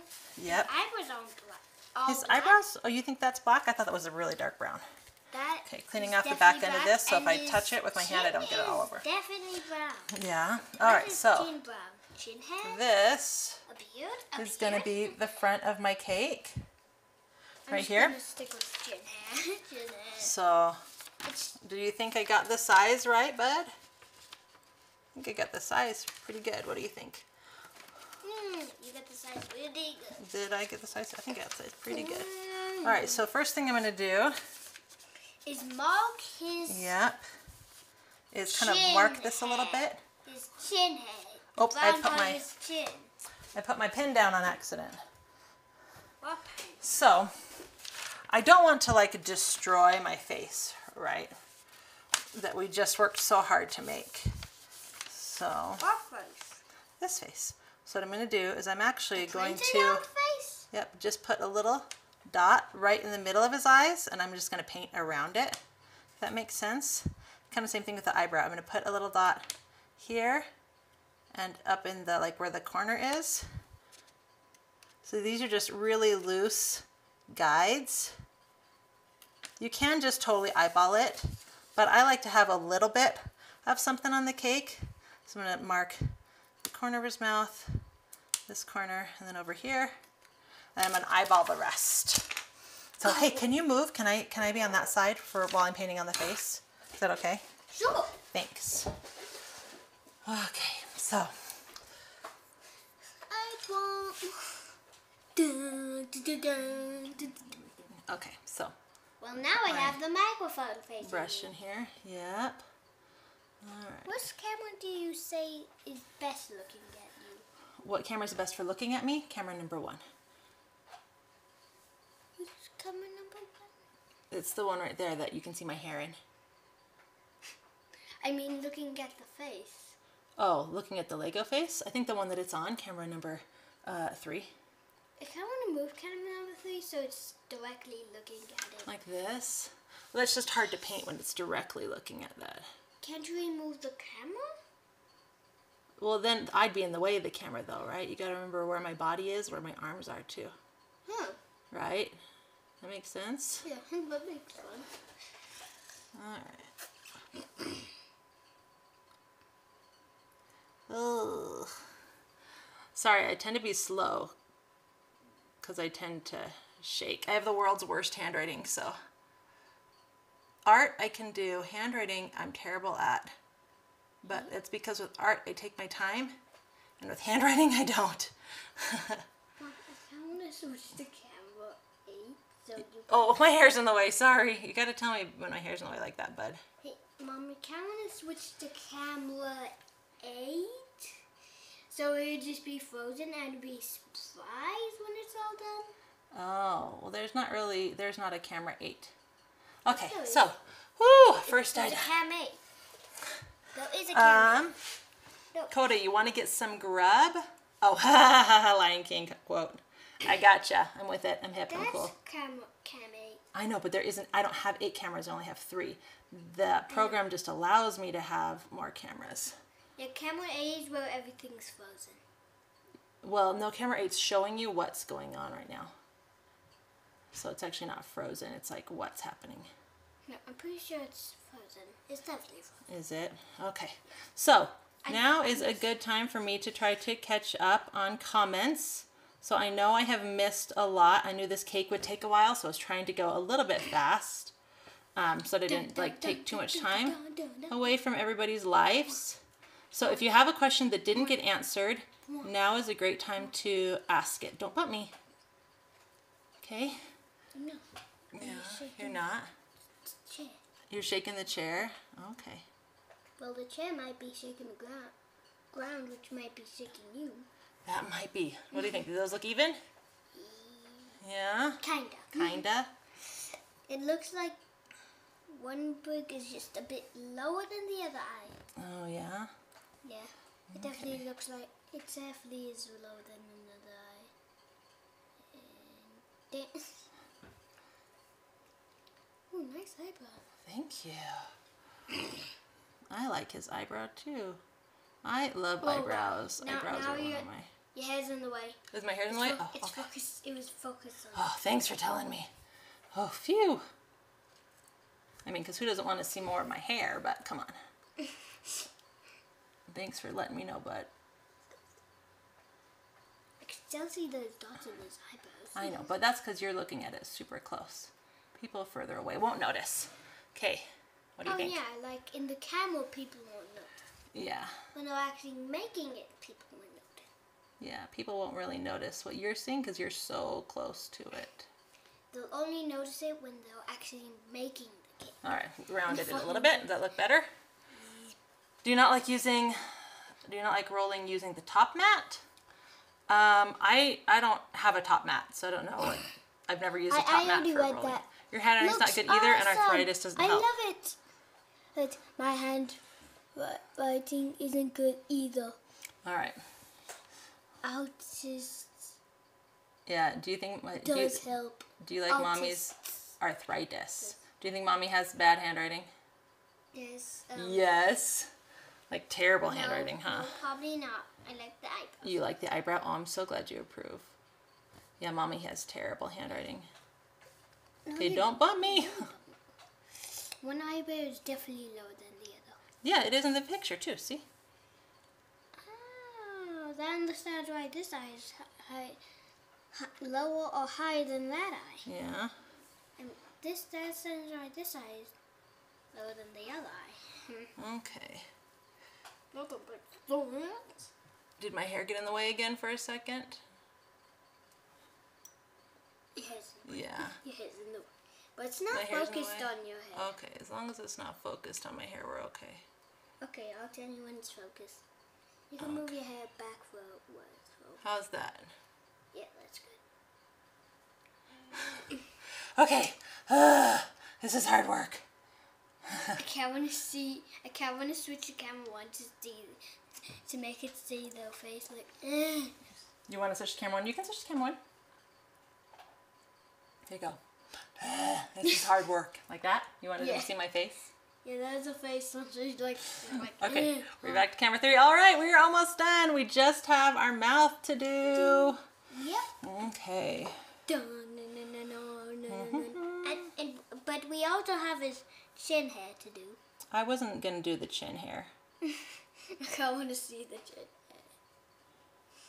Well, it's not chin hair. It's like the chin mark from the smile. But it's such a light brown, I don't think it would look good in black. And I only have black dye. So is that okay if we don't do the chin mark?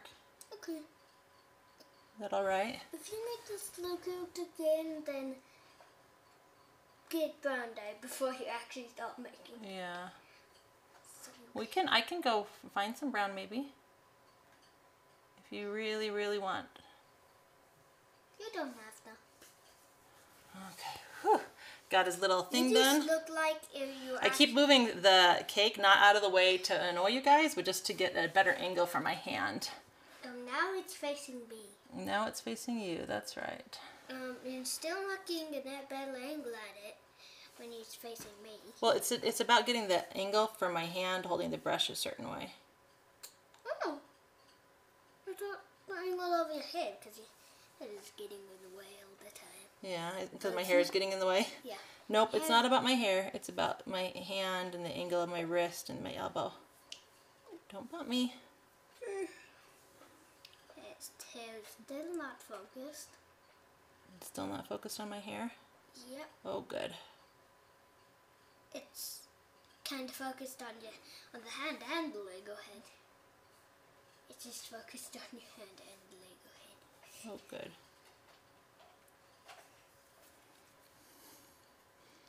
How's that? If you move your head too bad, then just focus on that. But you can move your head back like where you are because you still don't want to focus on. How's that? What do you think? Oh, okay. You can put the camera angle back. I can't want to turn it all around so people can see. They can see all the sides. All right. Let's move you over now. Camera 2. Camera 2, you want to spin that one too? Yes. Like that. The Lego. How's that? The G just looks like a C. The G looks like a C? Oh, that's too bad. Because okay. People can't even. So here, oh, I'm turning the wrong way. There. Whoop! Did you touch your face? It slid off the cake plate and then I touched the face when I was catching it. Oh, black dye is never gonna come off. I'm gonna have this black dye on my hand for days now. Oh. You should probably kind of wash this. Well, you guys saw it for like 2 seconds. All right, I'm gonna try with some clear alcohol to clean this up a little bit, but I'm afraid it's just gonna spread it.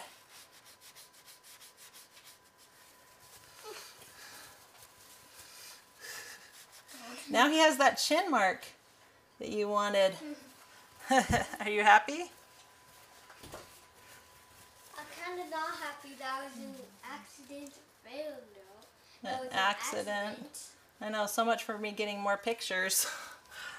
Ah.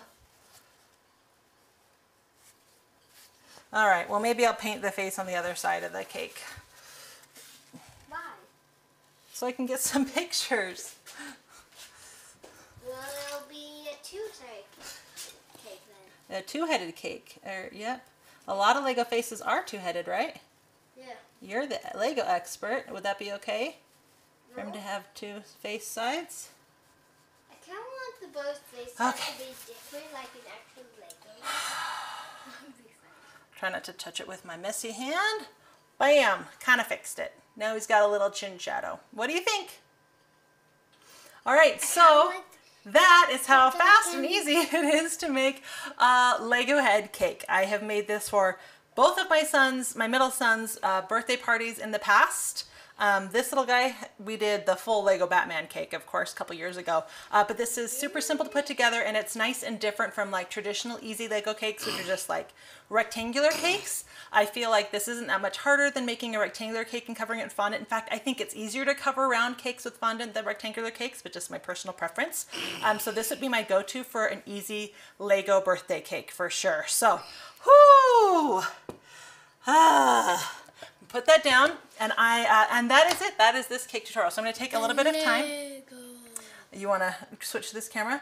I'm going to take a little time, and I'm going to stay on, and whoa, his poor little beard, and answer some questions. His poor little beard, and answer some questions. But that's wrong camera. But that's it. So thanks for watching. Thanks for being a part. I'm going to scroll back through and answer any questions that I might have missed while I was making the cake. Don't forget to subscribe. Click the like on Facebook. Subscribe on YouTube. Click the little bell for notifications that you don't miss. I'll be live on Tuesdays at thank you. Tuesdays at 4:30 p.m. Mountain Standard Time. So the exact time is today, but Tuesdays instead of Wednesdays. And I'm working on my calendar for the year, and I should have edited style, full cooking show, Facebook style videos up starting next week again, finally. So yay.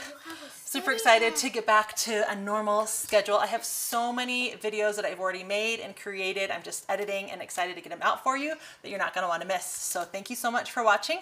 And yeah, if you did not get a question answered and you want to make sure that you do, go ahead and answer, and I will play catch up for the next couple of minutes. All right, so that was a close one. Yep, it sure was. Sure, and tomorrow I'm supposed to be filming more videos, so that's going to be fun. Rocky, you love it. Thank you so much. You love it. Mandy, thank you. Would love to watch you do standing minion with the goggles. I actually did a sitting minion a couple years ago. We did from the Minion movie when, is it Kevin? Yes, Kevin. When he grows huge and he smashes Scarlet's castle. So I made a minion cake. It was about this big for your... Pretty sure it's Paul's or Scarlett's. For your 5th birthday party? I think your 5th birthday party. No, my 5th birthday party was Lego Batman. I thought that was 6th. Anyway, for his birthday party before Lego Batman. But he's sitting, because his little, let's face it, those little legs are just really, really short. So he's sitting on top of the rubble from the castle, and he was super cute to do and had the whole goggles and all of that stuff. So that is on my YouTube channel. You'd love to see me do sugar cookies. Nancy, I did sugar cookies. I not last December, but the December before that. So on my YouTube channel, December of 2017, I did a full video on not only my sugar cookie recipe, but also tips and tricks for different types of frosting techniques. That was super fun to do. You love the interaction between mom and son. Well, thank you very much, huh? Thank you very much. Thank you very much. You're kind of hidden down there. You're like a little shorty. He's so cute. Yes, he is, and he knows it. Such a great mom. Thank you. Letty, you use vodka? That's exactly what I use. You can use clear vanilla. You can use vodka. You could use anything that's clear, like, yep. Almond extract is another really good one to use. Surrounding Dallas. How big is your mat, and is it the mat? I believe that is what it's called, and it came with 2. I'll have to look through my purchase orders, but I want to say it's like 34 by 34 maybe. I would never go smaller than this. You do have to be careful though, it wrinkles easily, so be careful with how you store it, because once it gets like a wrinkle in it, then that wrinkle will obviously get moved onto the fondant and can cause some problems. So this one got really wrinkled because it got smashed underneath some plates, and so what I did with it is I actually unrolled it, I put towels under it and over it, and I ironed it to smooth it out, and that actually worked pretty good. You're too funny, great work. Thank you very much. Nancy, yes. What kind of alcohol? I prefer to use vodka, low shelf, super cheap. I've had the same bottle for years and years and years. You don't need to use much. I actually use less vodka than I do like vanilla, so in the cake. Ashley, you're an excellent teacher. Thank you so much. I think I got that one already. What part of Texas? I like your program. You've been following me for a couple weeks or a month, and you bake all the time. Awesome, Walter. Thank you so much. Thank you, and I like my setup too. It took a long time to put together, but I'm really happy with it and how smooth it works. You make it look so easy. How long have you been making cakes like the Lego head? I started cake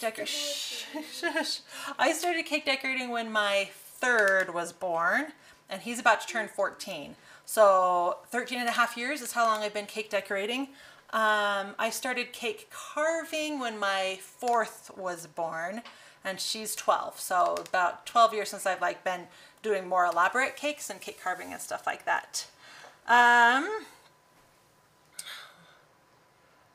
can do cakes that big. Alcohol, corn syrup, cake, blah blah blah. Probably cooking guide, taste it, blah blah blah. What brand of plastic wrap do I use? Costco. Love theirs, the Kirkland brand. You love your hard work. Thank you for sharing. You are so welcome, Nancy. I think I'm all caught up on the comments over. Oops, slid the whole thing up over there. You still think I did an outstanding job, even with the mistake at the end. Thank you so much, Rocky. Okay, can I catch up on these now? I was just looking at okay. comments. All right, so over here on Facebook now, loving the hair. Thank you so much. Springtown, Texas. Sandra Hutching from Alabama. Hi. Monterey, Mexico. Very nice, Lorena. Latanya, first time from Indiana. You guys have some really cool city names, I have to say. Judy, hi. Thanks again for watching. Easter's close. Do you do your hair pink? I have done my hair pink. I did rose gold 2 years ago. I felt like my skin is rose gold, so my hair and skin just kind of all matched together. So I wasn't necessarily a huge fan, but I got a ton of compliments on it. People liked it. This time around, because we bleached it, we have to bleach it a lot more to go with the blues and the purples, because my hair's naturally black, that like way darker than his, than we do for the pinks. So I will probably stick with blues for one more round, and then because it's so bleached and light. In fact, it's so strong. I don't really feel like I need to dye it yet, but this is just when we had it scheduled, and it's hard to get in with my person, so I don't know. But I'll probably go with pink for the summer when I'm tanner. I feel like I can get away with the pinks a little easier when I'm not quite so pasty pale.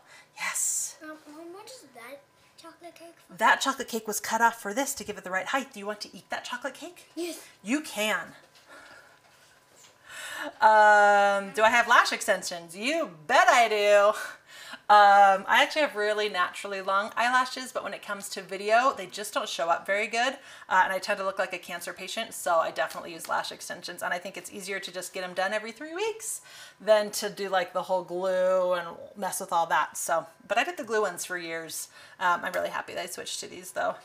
What are you doing with this cake? Eating it. The ganache is so shiny. Good ganache should be. Can't we see the front? Kimber! Oh my word! One of my dearest friends from Texas. Kimber, I wonder if you're still watching. Hi. Watching this reminds me of the stress and the buttercream fondant mess you left in your kitchen when you were doing your brother's cake, and then your sister's. Your fiance now wants a Batman Riddler cake, and your sister wants Harry Potter.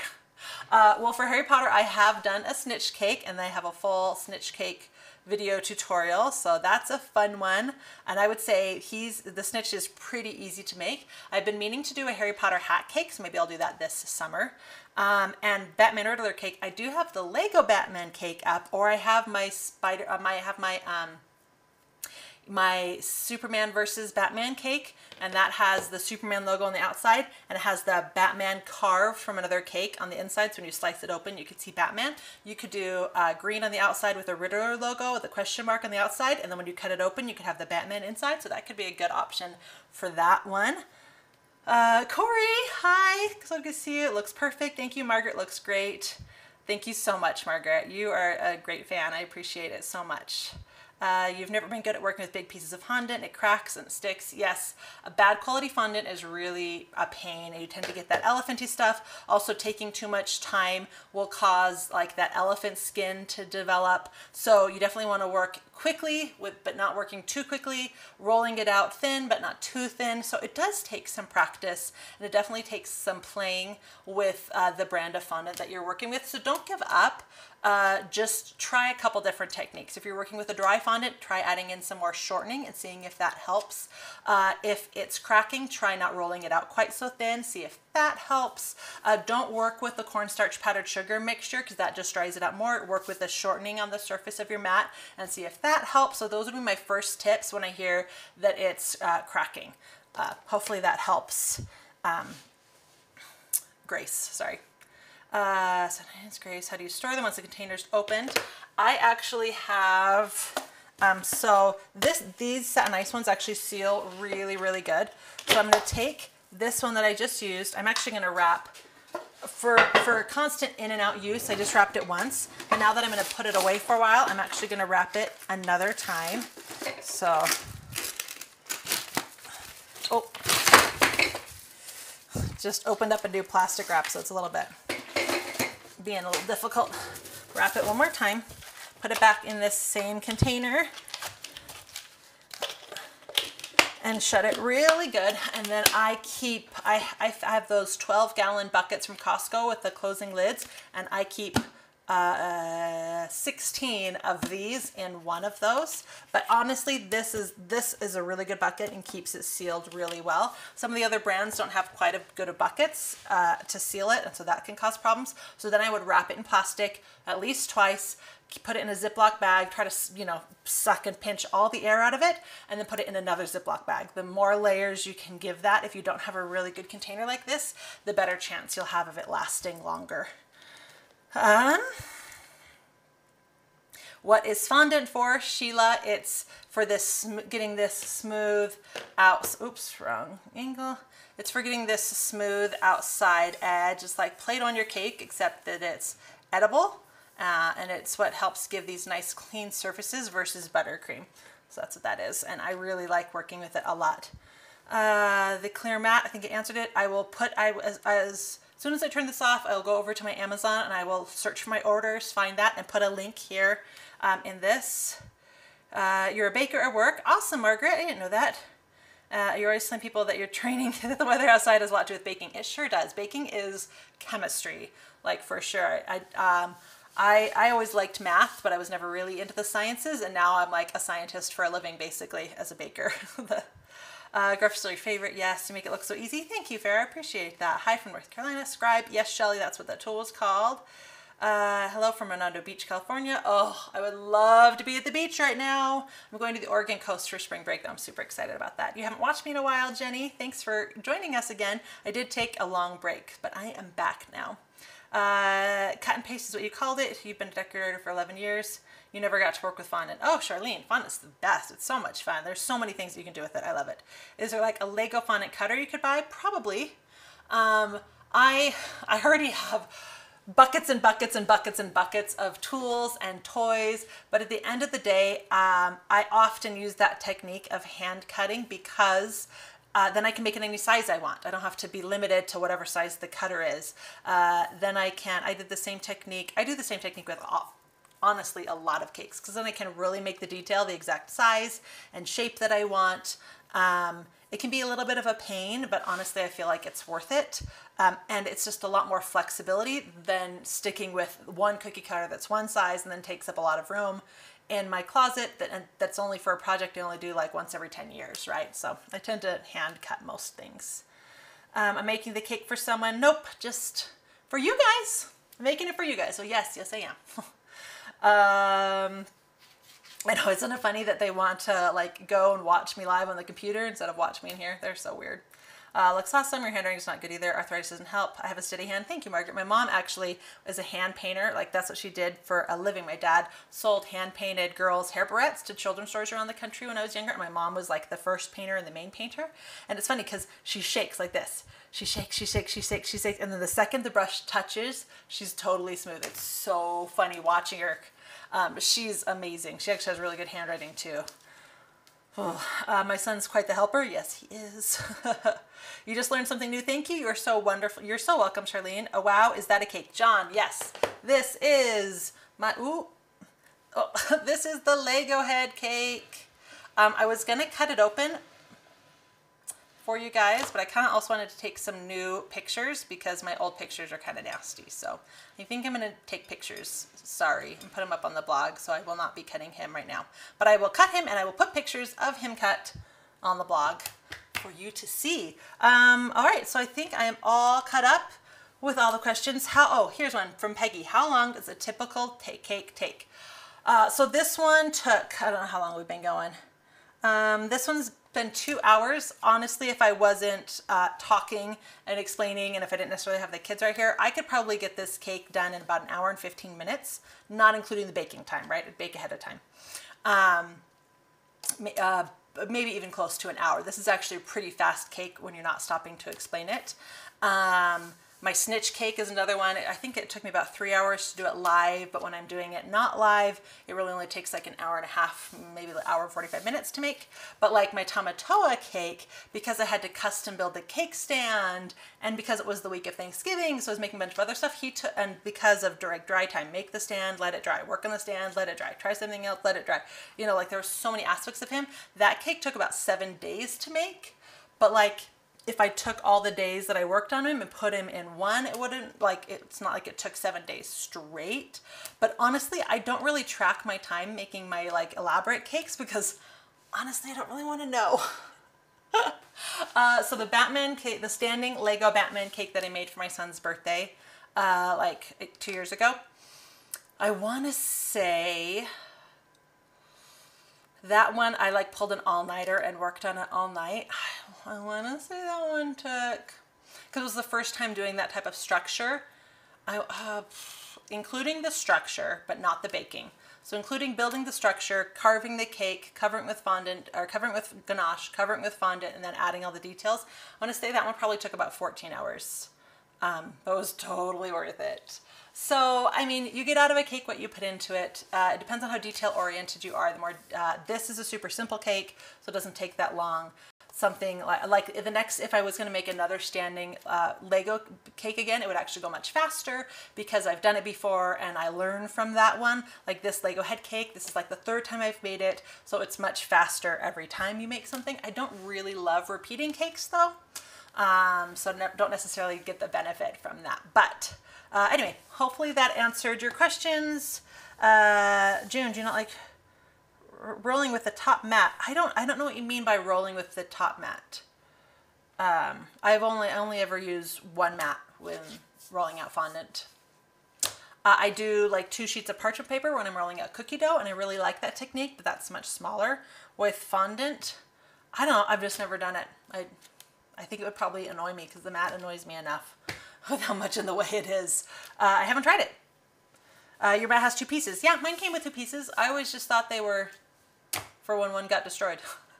Honestly, it never really occurred to me that it was a top mat because I've never used it that way. That's a good question. I will have to try that sometime and let you know what I think. Yeah. All right. We are all done. It has been a really long live.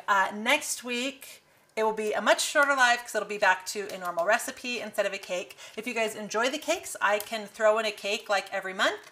If you prefer to stick with recipes, we can stick with recipes. Just leave me notes in the comments and let me know what your preferences would be. So thank you again for watching. Don't forget to subscribe, hit the notification bell, like the page, like the watch page, whichever platform you're on, so you don't miss getting notifications. And thank you so much for watching.